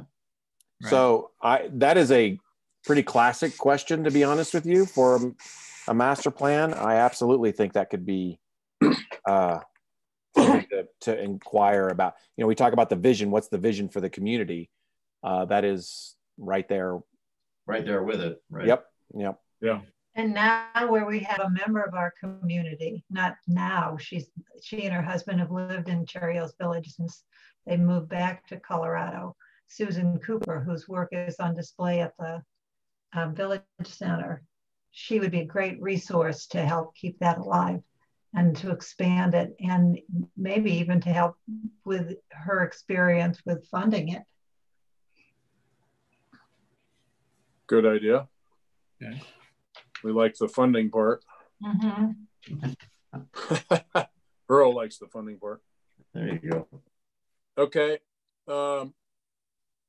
Anybody have anything else? Any topics that we missed or need to add or modify or whatever? Seems like a pretty comprehensive list. Yes.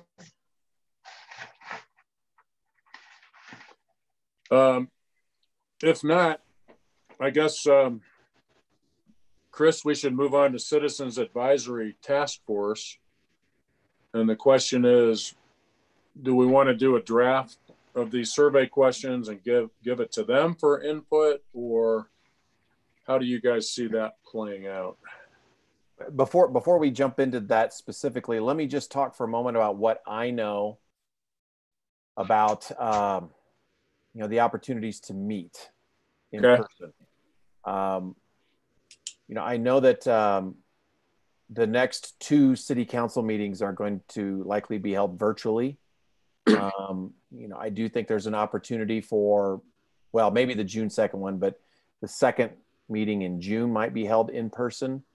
But again, I think there are some different pressures there. The charter, I think, requires at least 1 meeting a month. Not that it has to be in person every time, but there's certain contracts that need to be executed. The business of the city has to keep moving. The master plan is different. There's no external pressure. We have no funding risks that are going to expire.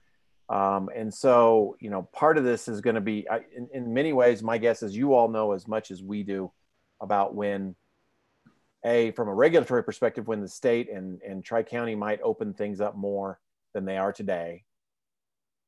We don't necessarily have great knowledge of when that's going to be. Sure. But the second thing is, just because it's might be legally possible, we also want to make sure people are comfortable in participating. Right. And so, that's more of the art of this is, when do we do this? And, I think as we were thinking about the role of the Citizens Advisory Task Force, the survey might be a good kicking off point for them to provide feedback. Again, they aren't going to vote. They aren't going to provide, specific, questions or wording to you or anything, but they do have an opportunity to provide, a good sounding board. And I think of, our PTRC delegate as we talk about some of those parks, trails, and open space questions that might be helpful feedback for you all. So I don't have a lot of great guidance for you. I just know that it's somewhat vague. And if we really wanted to be aggressive, I think there would be opportunities in probably late June or July to have a CAT in person. But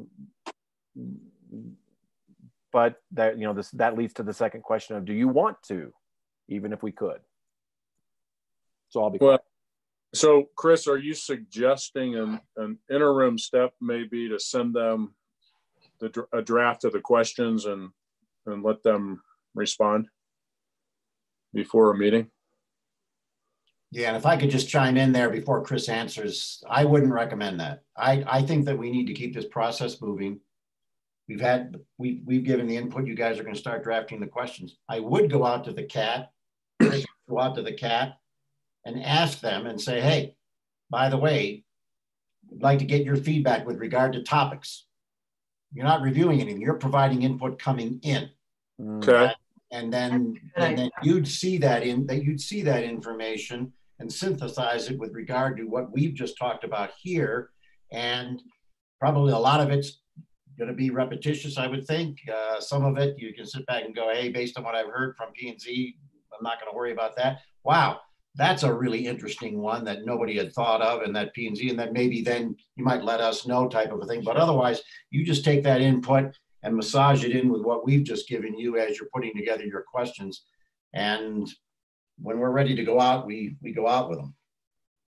Okay, so let me ask you a question. Would it make sense for them to go through the same exercise we just went through?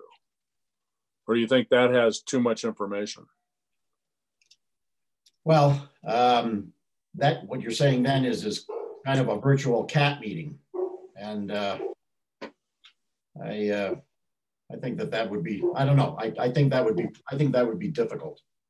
I think I'd just ask them and say, hey, we're moving along. You've already communicated with them, Chris, COVID, blah, blah, blah. Sorry about all this, yada, yada. But we are wanting to keep this moving to the extent we can, which is nowhere near like we thought we'd be doing, but we are doing what we can. And to that extent, like to get your guys' topics, 1, 2, 15, whatever, send them in by email into you. And that's what I do at this point. What's your thought on that, Brett? Well, you guys, comprise a decent chunk of the CAT, and the CAT is fairly large. So it's a lot of cats in the kitchen, right? Yeah. So they should have a meaningful role, but even in a normal circumstance with that larger group, it could get complicated to go through and parse questions X, Y, and Z. Many communities do that. It kind of depends on the flavor of the community. I think you'd probably want to meet with the CAT. If the survey is developed here in the next month or the next 3 weeks, whatever, and we share the questions with you and start to get it buttoned up and so forth and ready for sending out here in the summertime, even if the CAT just provides input on topics, just for them to feel like they're part of something that the train hasn't totally left the station, I would suggest that we want to try to meet with them in person sooner rather than later, whenever it's possible. Maybe it's July, right? So at least you meet with them and say, hey, we appreciate your input on the topics. We work with the P&Z, and here's a survey that's gone out. We're going to get survey questions back here in the summertime, early fall, and we'll have a little bit more momentum to keep the ball rolling here. I guess to cut to the chase, you can tell from my comments that you could avoid a really circular discussion with the CAT and just keep the ball moving, as Earl suggested. But it's really for you all to decide, Well, I guess my question is, how do we get their input right now without having them go through this process? Yeah, that's the tricky part, because usually you would have some sort of kickoff meeting with a CAT, right? You wouldn't just toss these questions out to the group. So that's a little bit clunky. I'll say that. Well, let me just throw something out, and this is for the commission to decide, but I do think there's a way, in some ways, a very open-ended approach may work because we haven't had an orientation, so to speak. Yeah. And it would be, it's almost an exercise to get them thinking, what are the important issues to them? What have they been hearing? And it's almost more open-ended. There's zero leading. Sure. Right? You don't say, here's the the 9 topics that P&Z came up with. What do you think? No, it's more like, what are your top topics? And you leave it at that, and therefore the orientation isn't necessarily needed. Right. Well, or it still would be ideal, but maybe we could get by without it, and for just this one exercise. Right. And then we could get their input without necessarily having to make the tough choice about virtual versus in person, and that whole dilemma. Right. Sure. And I can't remember what communication there has been with regard to the CAT, but I do think it's appropriate that something would be sent out and sit back and say, hey, COVID-19, we haven't done what we're going to do. We're hoping we'll be back later on. You guys are important. In the interim, because nobody knows, hey, if you've got anything you want to add in with regard to topics and want to contribute those, shoot me an email and just fire it in. And hopefully they're just bullet points, because that's what we're looking for here as we're assimilating and trying to develop this. And hopefully we'll be able to have a meeting sometime, in the next few months, but we may not. The other thing I'd say go forward in terms of communication with the CAT is that you know, I think it makes sense to just solicit just general topics and just really emphasize that this is really an opening element of the process. And, you know, we got into some, you know, quite a bit of specifics here in our discussion tonight, but, you know, I mentioned there could be a second survey and a third survey, and this is just the beginning of the process. They're going to have their hands on a lot of the details and elements of what goes into the master plan throughout the next year or 15 months, right? So, oh, yeah, absolutely. Right. So I think it's just, you know, solicit input on topics, get that survey together. I do think, for my earlier point, you know, we are in weird circumstances here, but just so they don't feel like they're just this ephemeral email contribution group providing topics, you want to try to do some sort of get together with them, hopefully in person, if we're allowed to, this summer. Sure. Oh yeah, you would. And by the way, one of the things, and I don't even know that this has been, I think this would be part of your email when it goes out to them. I don't know that it's been communicated to anybody that, in fact, there's going to be a survey. But that's one of the things you'd say, which P&C's already made this determination. Right. We're proceeding with it, letting you know. Yeah. How about some contribution? We want you guys to feel part of this. Give us some input. I mean, of topics. Sure. And Kathy, for your benefit, I would certainly include a little note at the end of all this saying, if you do have thoughts, make sure you respond directly and not reply all. Right. Could I inject another question into the discussion? I noticed in the survey, so many of the answers were satisfied, not sure, dissatisfied, or yes, no, don't know. When I look at a survey that says satisfied, not sure, dissatisfied, I don't know what to say. You can be somewhat satisfied. Is there any way we could take a look at those? Well, my general comment is, I have this survey from 2008 in front of me here. Like I said, it was very thorough. It was done by a company that does more of these kind of macro surveys community-wide as part of it. And that's fine. I would say this survey, and really all the surveys involved with this master plan update, will be, you know, the options are going to be a little more tailored to Cherry Hills Village, right? Yes, yeah.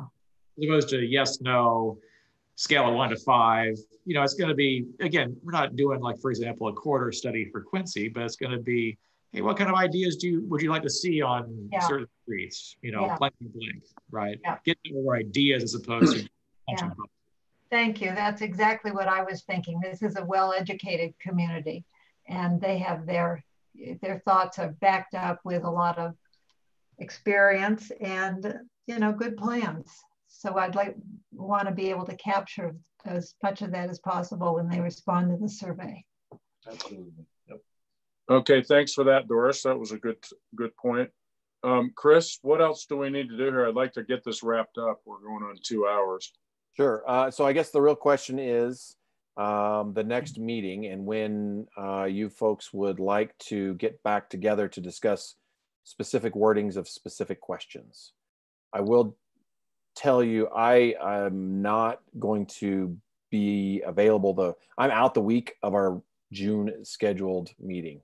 I'm out that whole week. So that doesn't mean though that we can't meet in June. It would really be, you know, a conversation facilitated by Brett, and Ethan will obviously still be able to help with the meeting as well. So that shouldn't prevent us from meeting. I just won't be a part of that conversation. Okay, so time. We can meet in a month or we can meet in 2 months, but if we meet in a month, we'll have time to review a draft of the questions. Right. Correct? Okay. Yeah, you won't have a ton of lead time with a June meeting. I mean, we will work on getting questions crafted and out to you, but you know, they probably will not come to you in a week or two. They will probably come much closer to the meeting date. Okay. Whereas if it was in July, you would obviously get a lot more lead time. But I would probably vote for July, but I'm flexible. What do you guys think? Well, Earl, what do you think? Historically, we've had P&Z would have 2 meetings a month. And several years ago, we said we're going to just do it once a month, but reserved the option of having a second meeting, which then would be the 4th Tuesday. Okay. Yeah. If the second Tuesday doesn't work for Chris and might be crowding us in terms of lead time, what about the fourth Tuesday, which would be June 23rd? Yeah.